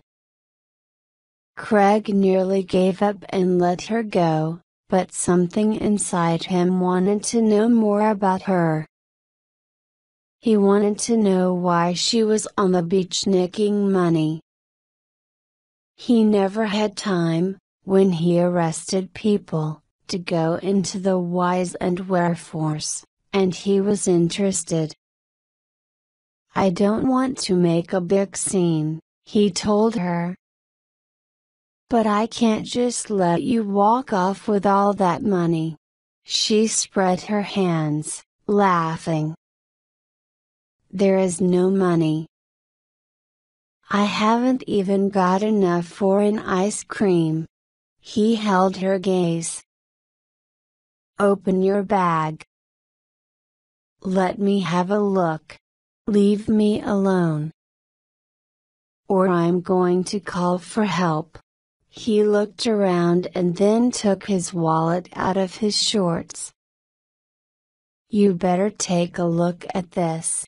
He flipped it open and showed her his police identification. She stared at it for a good 5 seconds before she finally dropped her eyes to the ground. She sighed and turned away. "I didn't have any choice," she said, her voice tight with tears. "We all have a choice," he replied. "I've got a choice right now. I can take you into the nearest station. Or we can talk about it. What are you, my counselor, all of a sudden?" she asked, crossly. He raised an eyebrow. "Normal girls of your age don't come to the beach on their own and spend the day nicking money. You think I don't know that?" She raised her voice, and he realized that people were looking. "Look," he said. "I'm a cop. By rights it's my duty to turn you in. But I'm on holiday. I don't want a load of hassle." He looked at her. She was staring down at the sand. The fight seemed to have gone out of her. "And I bet you don't either." She looked up and put her hands on her hips. "So what are you going to do? Give me some big lecture?" "It's not as if I don't know it's wrong. So why did you do it?" She stared at him. Her eyes were huge in her face. He reached out a hand and touched her arm. "Come on. Come inside and have a drink. We can talk about it." Jenna stood there. She didn't know what to do. All she knew was that the heat was suddenly unbearable and she felt sick. She wasn't scared. She didn't feel like running away. In fact, she almost felt a sense of relief. Her future was now going to be out of her hands. someone else was going to be in control. She looked up at the bloke again. He was going to decide her fate. She didn't have to make the decisions anymore. She couldn't read the expression in his silver gray eyes. She'd expected harshness and accusation, but they seemed almost understanding. "Come on," said the man, nodding his head up towards the faded blue beach hut behind him. "We don't want to have this discussion in public." For a moment Jenna was tempted to run.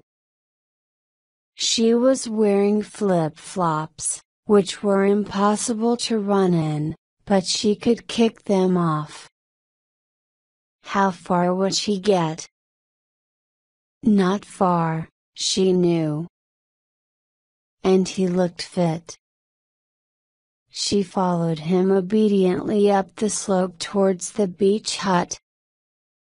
He had broad shoulders tapering down to a slender waist. He was wearing red surfing shorts decorated with flowers, although there was nothing girly about him. He was lightly tanned, and his skin glistened where he'd put on sun cream. Despite her heart thumping, she managed a smile to herself. "Nice work, Jenna. You've been caught red-handed by the hottest cop you've ever seen." Chapter 7. Jenna followed her captor up to the beach hut. She could see where he'd been sitting, in a red and white striped deck chair. There were a couple of empty bottles of beer, and a pair of binoculars. "I've been watching you all afternoon," he said. Jenna said nothing. She knew from experience that was the best policy. Don't confess or deny anything. He led her into the hut. Inside it was surprisingly cool. He poured her a glass of water without asking, and she drank thirstily. "So do you do this a lot?" he asked. Whatever she said was going to sound like a line. If she told him this was the first time she had ever nicked anything, he would say, "Of course it is," in that nasty voice coppers kept specially for such occasions. "Easier than getting a job," she told him defiantly. "How much did you get?" "I don't know." He held out his hand to take her bag. She had no choice but to give it to him. "So," she asked him, "where are your handcuffs? Are you going to march me back up the beach past everyone?" He pulled out the money. When he saw how much there was, he raised his eyebrows. "Quite a bit," he said, and started to count it. Jenna felt sick with humiliation. Seeing all that money that belonged to other people made her feel even worse than she already did. She just wanted to lie down and curl up into a ball, then go to sleep forever. He was nodding as he counted. 275 quid, he remarked. "Beats working for a living, I suppose." His cool gray eyes stared at her. "No," she said. "Actually, I'd much rather be working." The stress of the last couple of days boiled up inside her. "Do you think I want to do this?" Do you think I felt good about myself, sitting there on the beach, looking for the people who I thought wouldn't miss the money? Suddenly her knees went weak and she saw black dots at the corners of her eyes. She swayed for a moment and shut her eyes. She was going to throw up. She looked around in a panic, her hand on her stomach. Here. He grabbed the washing up bowl from the sink and thrust it at her just in time. She took it from him and vomited, her cheeks burning. She wiped her mouth, sweat breaking out on her forehead. It didn't get any worse than this. Meeting a hot guy, then him catching you stealing, then puking up in front of him. What a class act, Jenna thought. She couldn't look at the bloke. She wanted to crawl away into a corner and die. Sorry. She managed at last. You've had too much sun, he told her, and took away the bowl. Go into the bathroom and clean yourself up. There's mouthwash. She did as she was told. In the tiny bathroom she gripped the edge of the sink and looked at herself in the mirror. Her hair was plastered to her forehead and her cheeks were burning. Her head felt as if it was held in a vice. She felt too terrible to worry about what was going to happen to her. She washed her face with cold water, rinsed out her mouth and found the mouthwash. Then she ventured out again, not sure what was going to happen next. While she was in the bathroom, Craig looked at the money and tried to decide what to do. He should turn her in, but what good would that do? She'd go up before the magistrate. Even if they were lenient, she would have a record that would make sure no one gave her a job. When she came back she looked terrible. She was shivering, even though it was hot. He thought it was probably a mixture of sunstroke and shock. He went over to put the kettle on. What a cliché, thinking a nice cup of tea could solve anything, but it seemed the best thing to do. She sat down on the settee without being asked, then leaned back and shut her eyes. Her hair was damp where she had washed her face. I'm Craig, by the way, he told her. Do you want to tell me your name? Jenna, she replied, faintly. He thought she was telling the truth. Okay, Jenna, he replied, opening the cupboard to find the tea bags. What do you think we should do about this situation? She shrugged. You're the policeman. He lobbed a couple of tea bags into 2 mugs. Why? He asked. It's a pretty rubbish thing to do, don't you think? Nicking people's money when they've come for a day out on the beach? She stared into the middle of the room, sullen. Where do you suggest I go, then? Up to the hospital, where people are having a shit time anyway. So my nicking their money won't make any difference to how they feel? He had to hide a smile at her logic. He poured water onto the tea bags, got the milk out of the fridge and added a splash to each mug. He walked over and handed her one. She took it from him without a word of thanks, just held it between her knees, her shoulders hunched again. Her hair had come loose from its ponytail, falling onto her shoulders, and he thought again how pretty she was.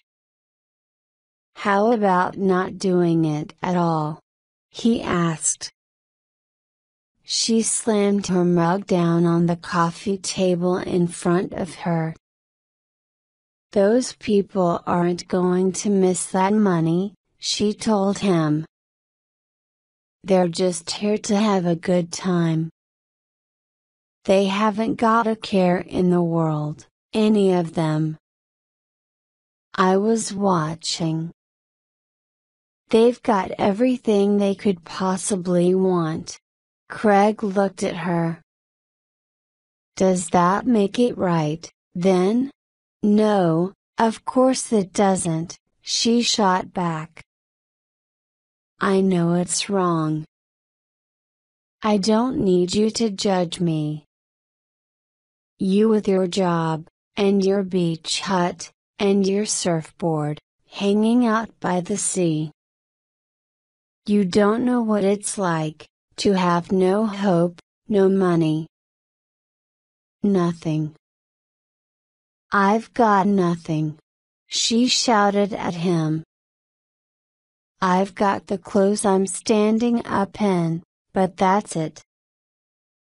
I lost my job and my boss never gave me my wages. I owe my landlord 400 quid, and if I don't get it, he's going to kick me out. Tell me what I was supposed to do, Mr. Policeman." She spat the last few words out with real venom. Craig was silent for a moment. "Actually," he told her, "I do know what it's like to have absolutely nothing."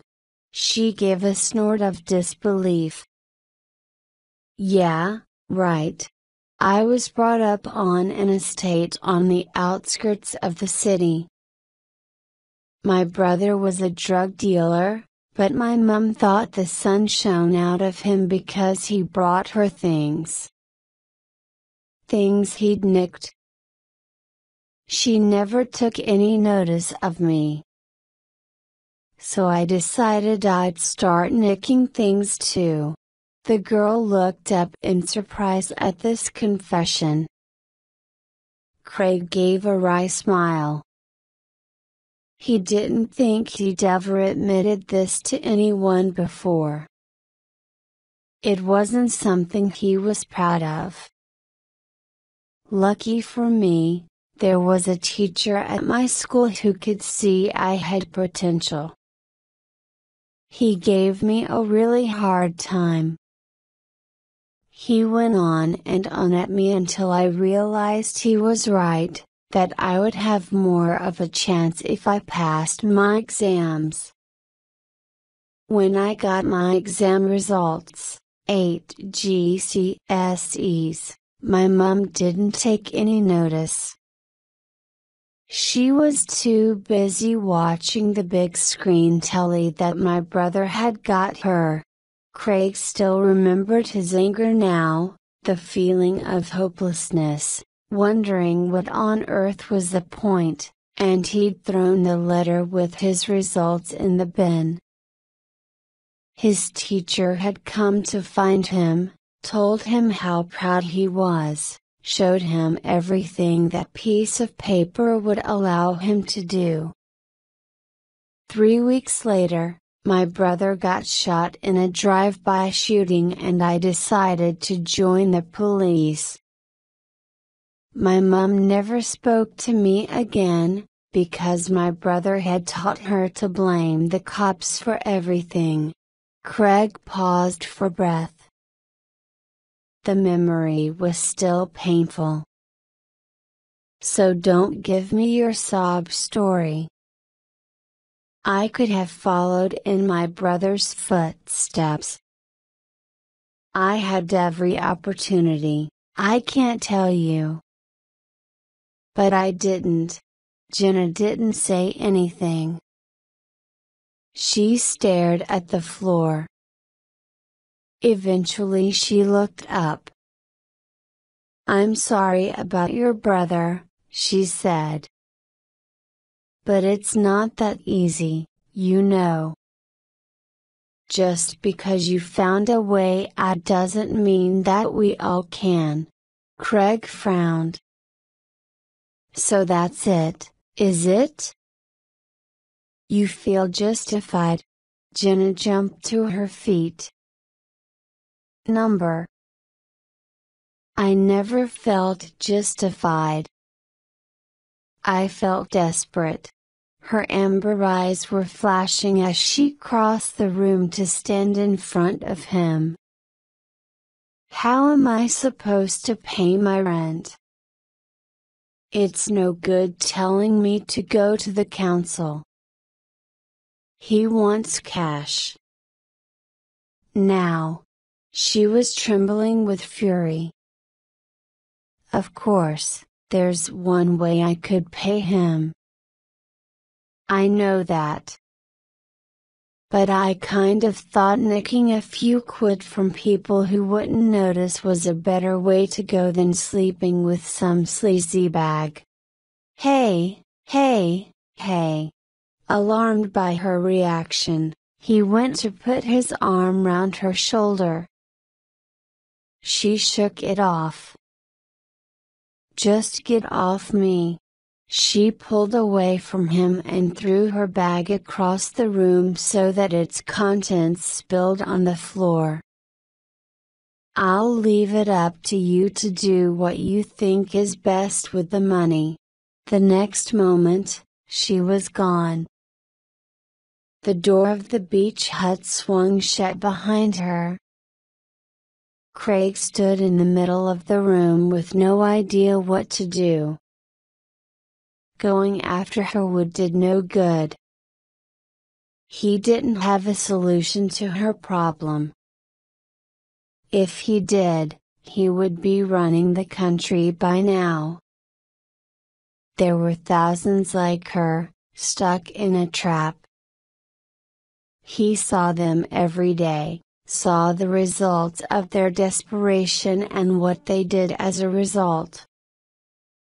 He'd made the classic mistake, of thinking that just because he had pulled himself up by his bootstraps, anyone could change their life for the better. He went to the fridge and pulled out a beer. He took off the top with the opener someone had screwed to the wall and took a sip. It tasted bitter. He put the bottle down. Getting drunk was no solution when you felt bad. He saw the results of substance abuse every day.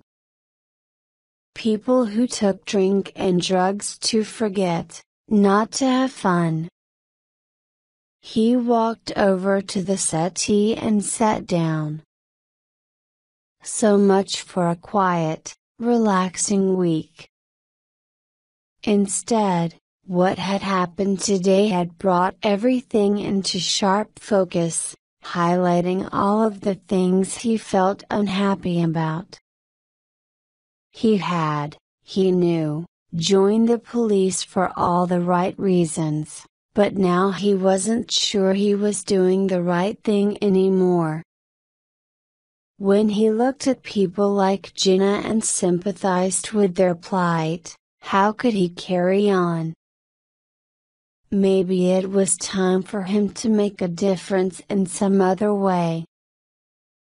Turning a blind eye today was one thing, but he couldn't do that when he went back to work. The incident had only confirmed for him what he already felt in his gut, that the day was coming closer and closer when he would have to walk away.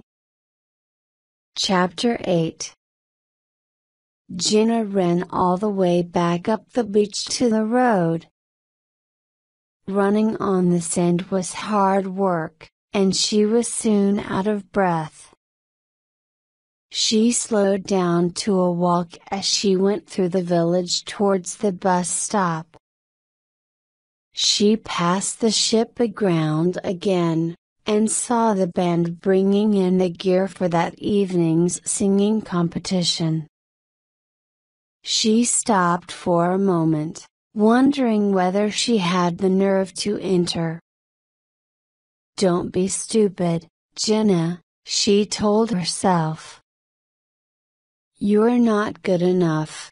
She remembered her birthday, a few years ago now. Everyone had piled round to her house, all her brothers and sisters and their mates and her mates. The house was heaving, the booze was flowing and the music was pumping. There was a real party atmosphere, even though she hadn't sent out any official invites. For once, the mood in the house was light. Even her mum was happy. She'd done herself up to the nines, and was dancing and laughing and flirting with all Jenna's brothers' mates. Someone had brought round a karaoke machine. Nicked, no doubt, but everyone started to take it in turns to have a go. Jenna felt too shy at first, but her friends encouraged her. They'd heard her sing and they thought she was great. They weren't going to stop, so Jenna picked up the microphone. She sang Beautiful by Christina Aguilera. Everyone else had chosen upbeat sing-along songs, from bands like the Spice Girls and Take That. So for a moment she felt awkward when she realized everyone had stopped talking and laughing, and was actually watching her. She wasn't note perfect, not by any means. Every time she made a mistake she cringed inside and wanted to run off, but she carried on. When the last note died away, there was silence. Then suddenly everyone broke into wild applause. Jenna couldn't believe she'd actually done it, sung on her own in front of a room full of people. It felt amazing. She felt beautiful, just like in the song. Then her mother had stepped in front of her, grabbed the microphone, put on another song, something rowdy and upbeat. In the blink of an eye she had the whole room singing along with her, cheering and clapping. Jenna was forgotten. Overshadowed. She'd felt invisible again. How could she have thought she was any good? Everyone was drunk. They were just playing along with her. The applause had been empty. They'd have clapped for anyone. The memory burned inside her, and she turned away from the pub and headed to the bus stop. 5 minutes later she was on the bus to Tockham, leaving Everton and the horrors of the day behind her. As soon as she got back to her house, she went into her room, shut the door and leaned against it. She felt numb, unsure whether to laugh or cry or just throw herself onto the bed and go to sleep. She wanted to block out everything that had happened in the past 24 hours. She wanted to block out the future, too. Just one more day and the professor would be knocking on the door, an oily smile on his face, knowing full well she didn't have the rent.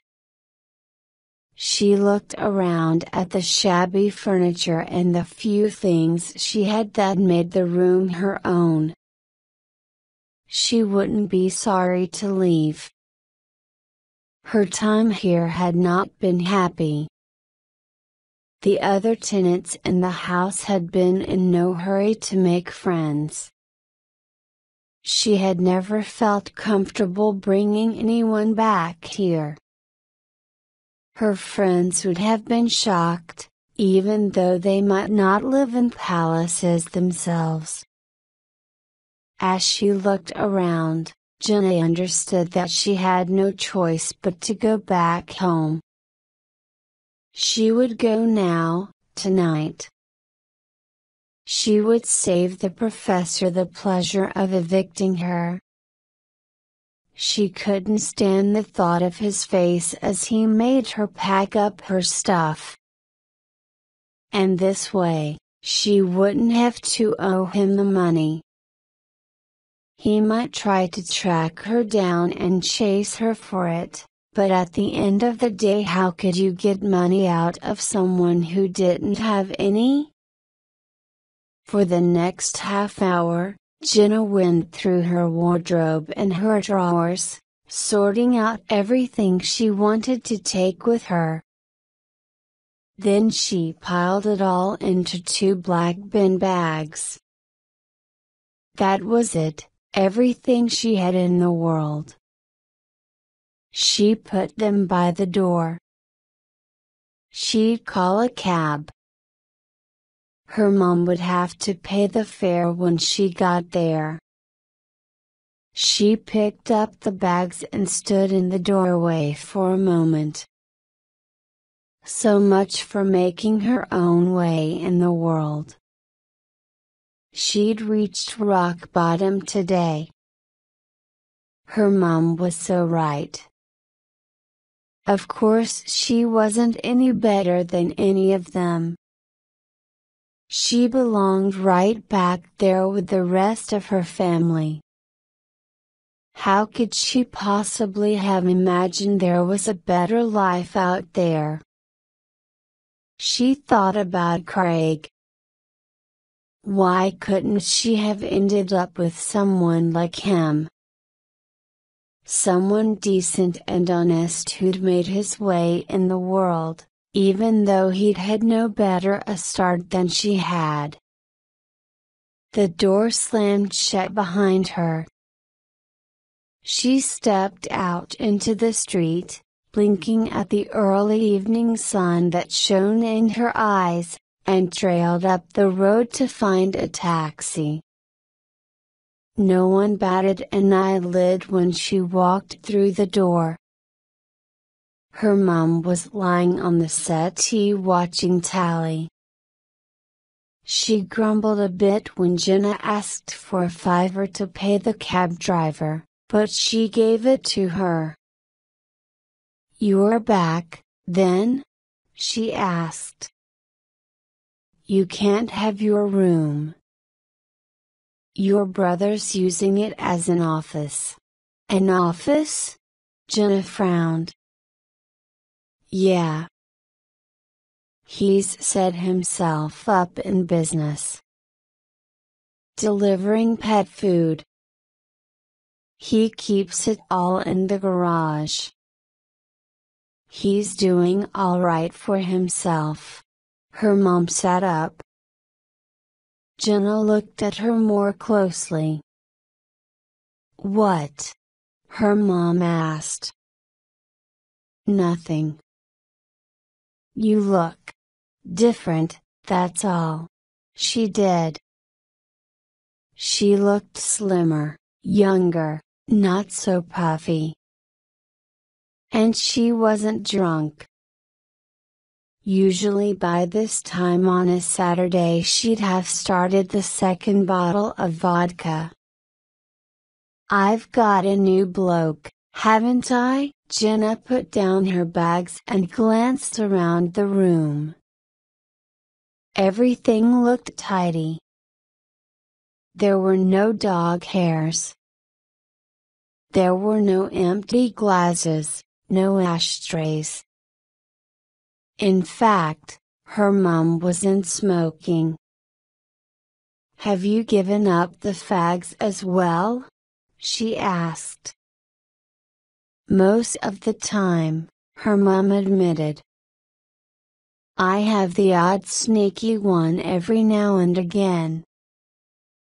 I wouldn't want to be perfect, would I?"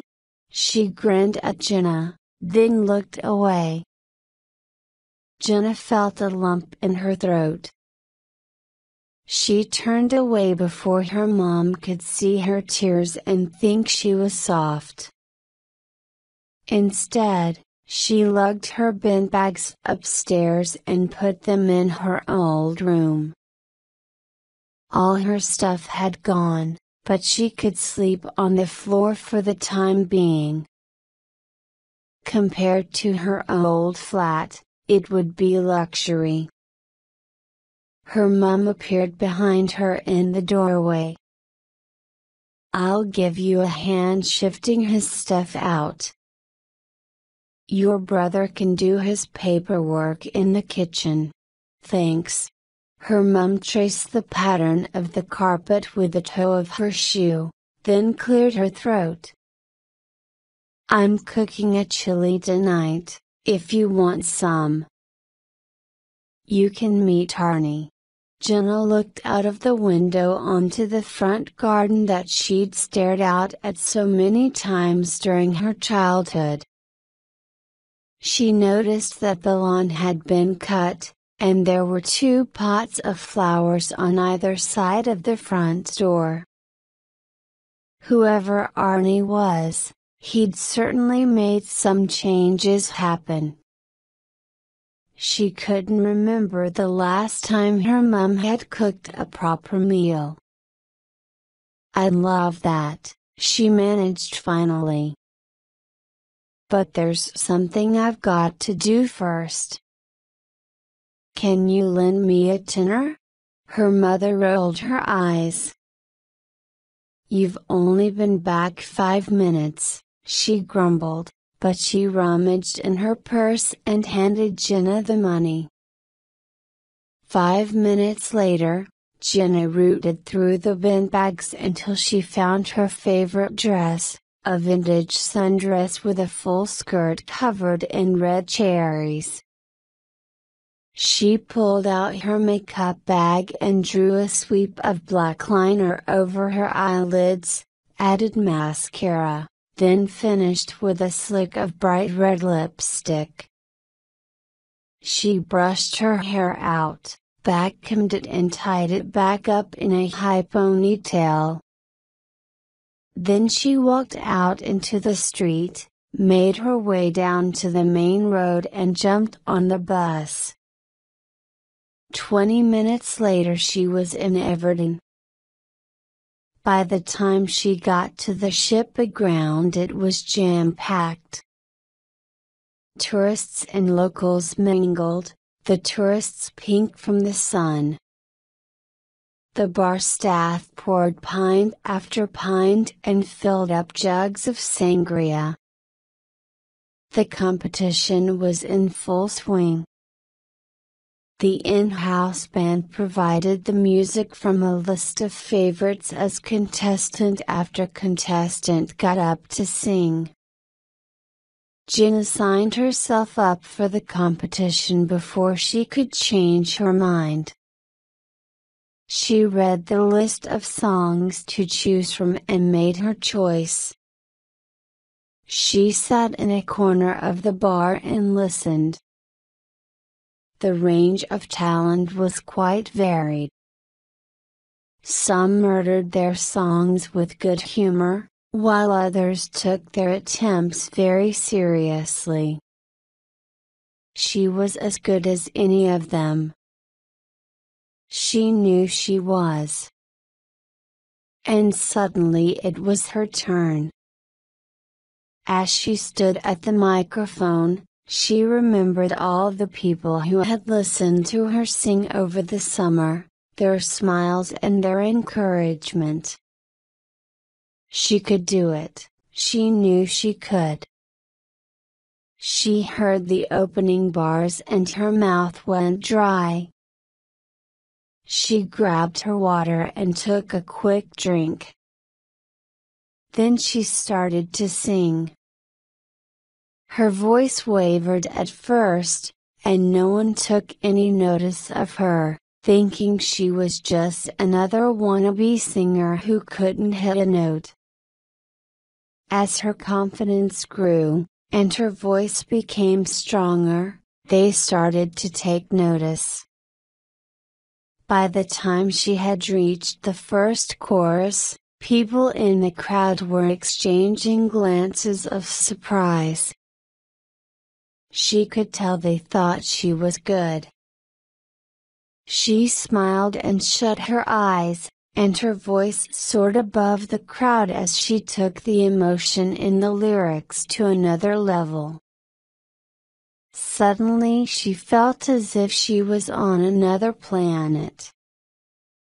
The crowd swayed and sang with her, raising their fists in the air to show their appreciation.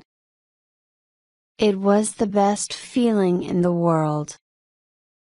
As the closing bars approached, and she gave the final lyrics her all, she looked across the audience and saw Craig standing at the back. His hands were in his pockets as he watched her. She couldn't read the expression on his face. Her eyes locked with his, and she felt her heart begin to race.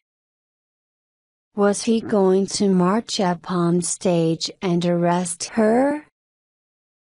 It was what she deserved, after all, but she threw back her shoulders and finished the song, holding the last note for as long as she could. She finished and there was silence. She met those cool gray eyes defiantly.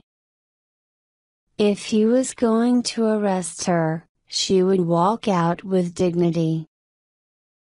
As she stood there waiting, the audience broke into wild applause.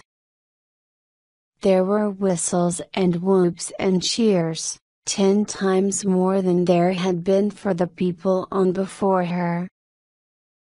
In that moment, he smiled, and as she smiled back he gave an approving nod. She came off the stage and pushed through the crowd towards him. People patted her on the back as she walked past, saying, "Well done. It was a wonderful feeling." "I need to get out of here," she told him. "I need some fresh air." She pushed outside into the cool night air, and he followed her. She stood on the patio outside, the sea breeze ruffling her hair. "That was amazing," he told her, and she shrugged. "Yeah, but what am I?" she asked. "A singer? Or a thief?" She turned to face him. He smiled at her. "You're whatever you want to be. You're not going to arrest me?" "I should." He looked out towards the shore. The sound of the surf pounding the sand came back at them. "But I decided something today. I'm going to hand in my notice. I'm not sure I know the difference between right and wrong anymore." She frowned.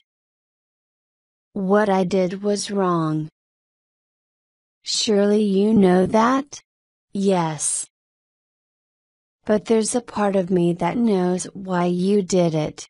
He looked into her eyes. "And a part of me that knows you won't do it again. someone opened the door and whistled over to her. "Oi," they said. "Come back inside. You've won." Jenna looked at Craig. She couldn't believe it. Her heart was pounding as he put his arms round her and pulled her to him, holding her tight.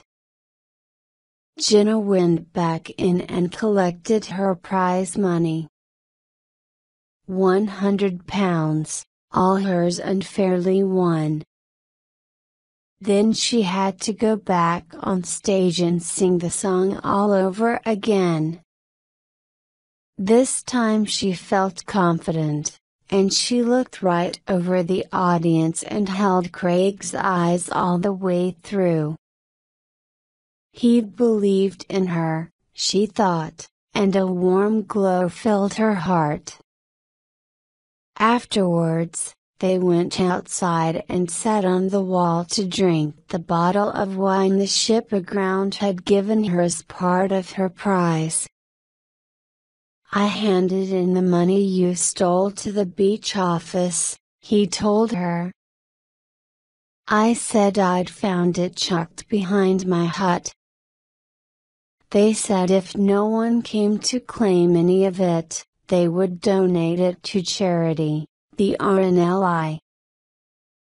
They pay for the lifeguards and lifeboats, so it seemed to make sense." Jenna nodded her approval. The two of them were silent for a moment. Then Craig put down his glass and took her hand. "Come on," he said. "Let's get out of here." They walked back over the sand together and sat on the steps of the beach hut, their bare toes in the sand. "This started out as the worst day of my life," said Jenna. "But it's ended up as the best." Craig said nothing, just slid an arm around her shoulder. In front of them, a silver moon hovered in the deep blue sky and a million stars came out to join it. "You're going to be a star," he told her,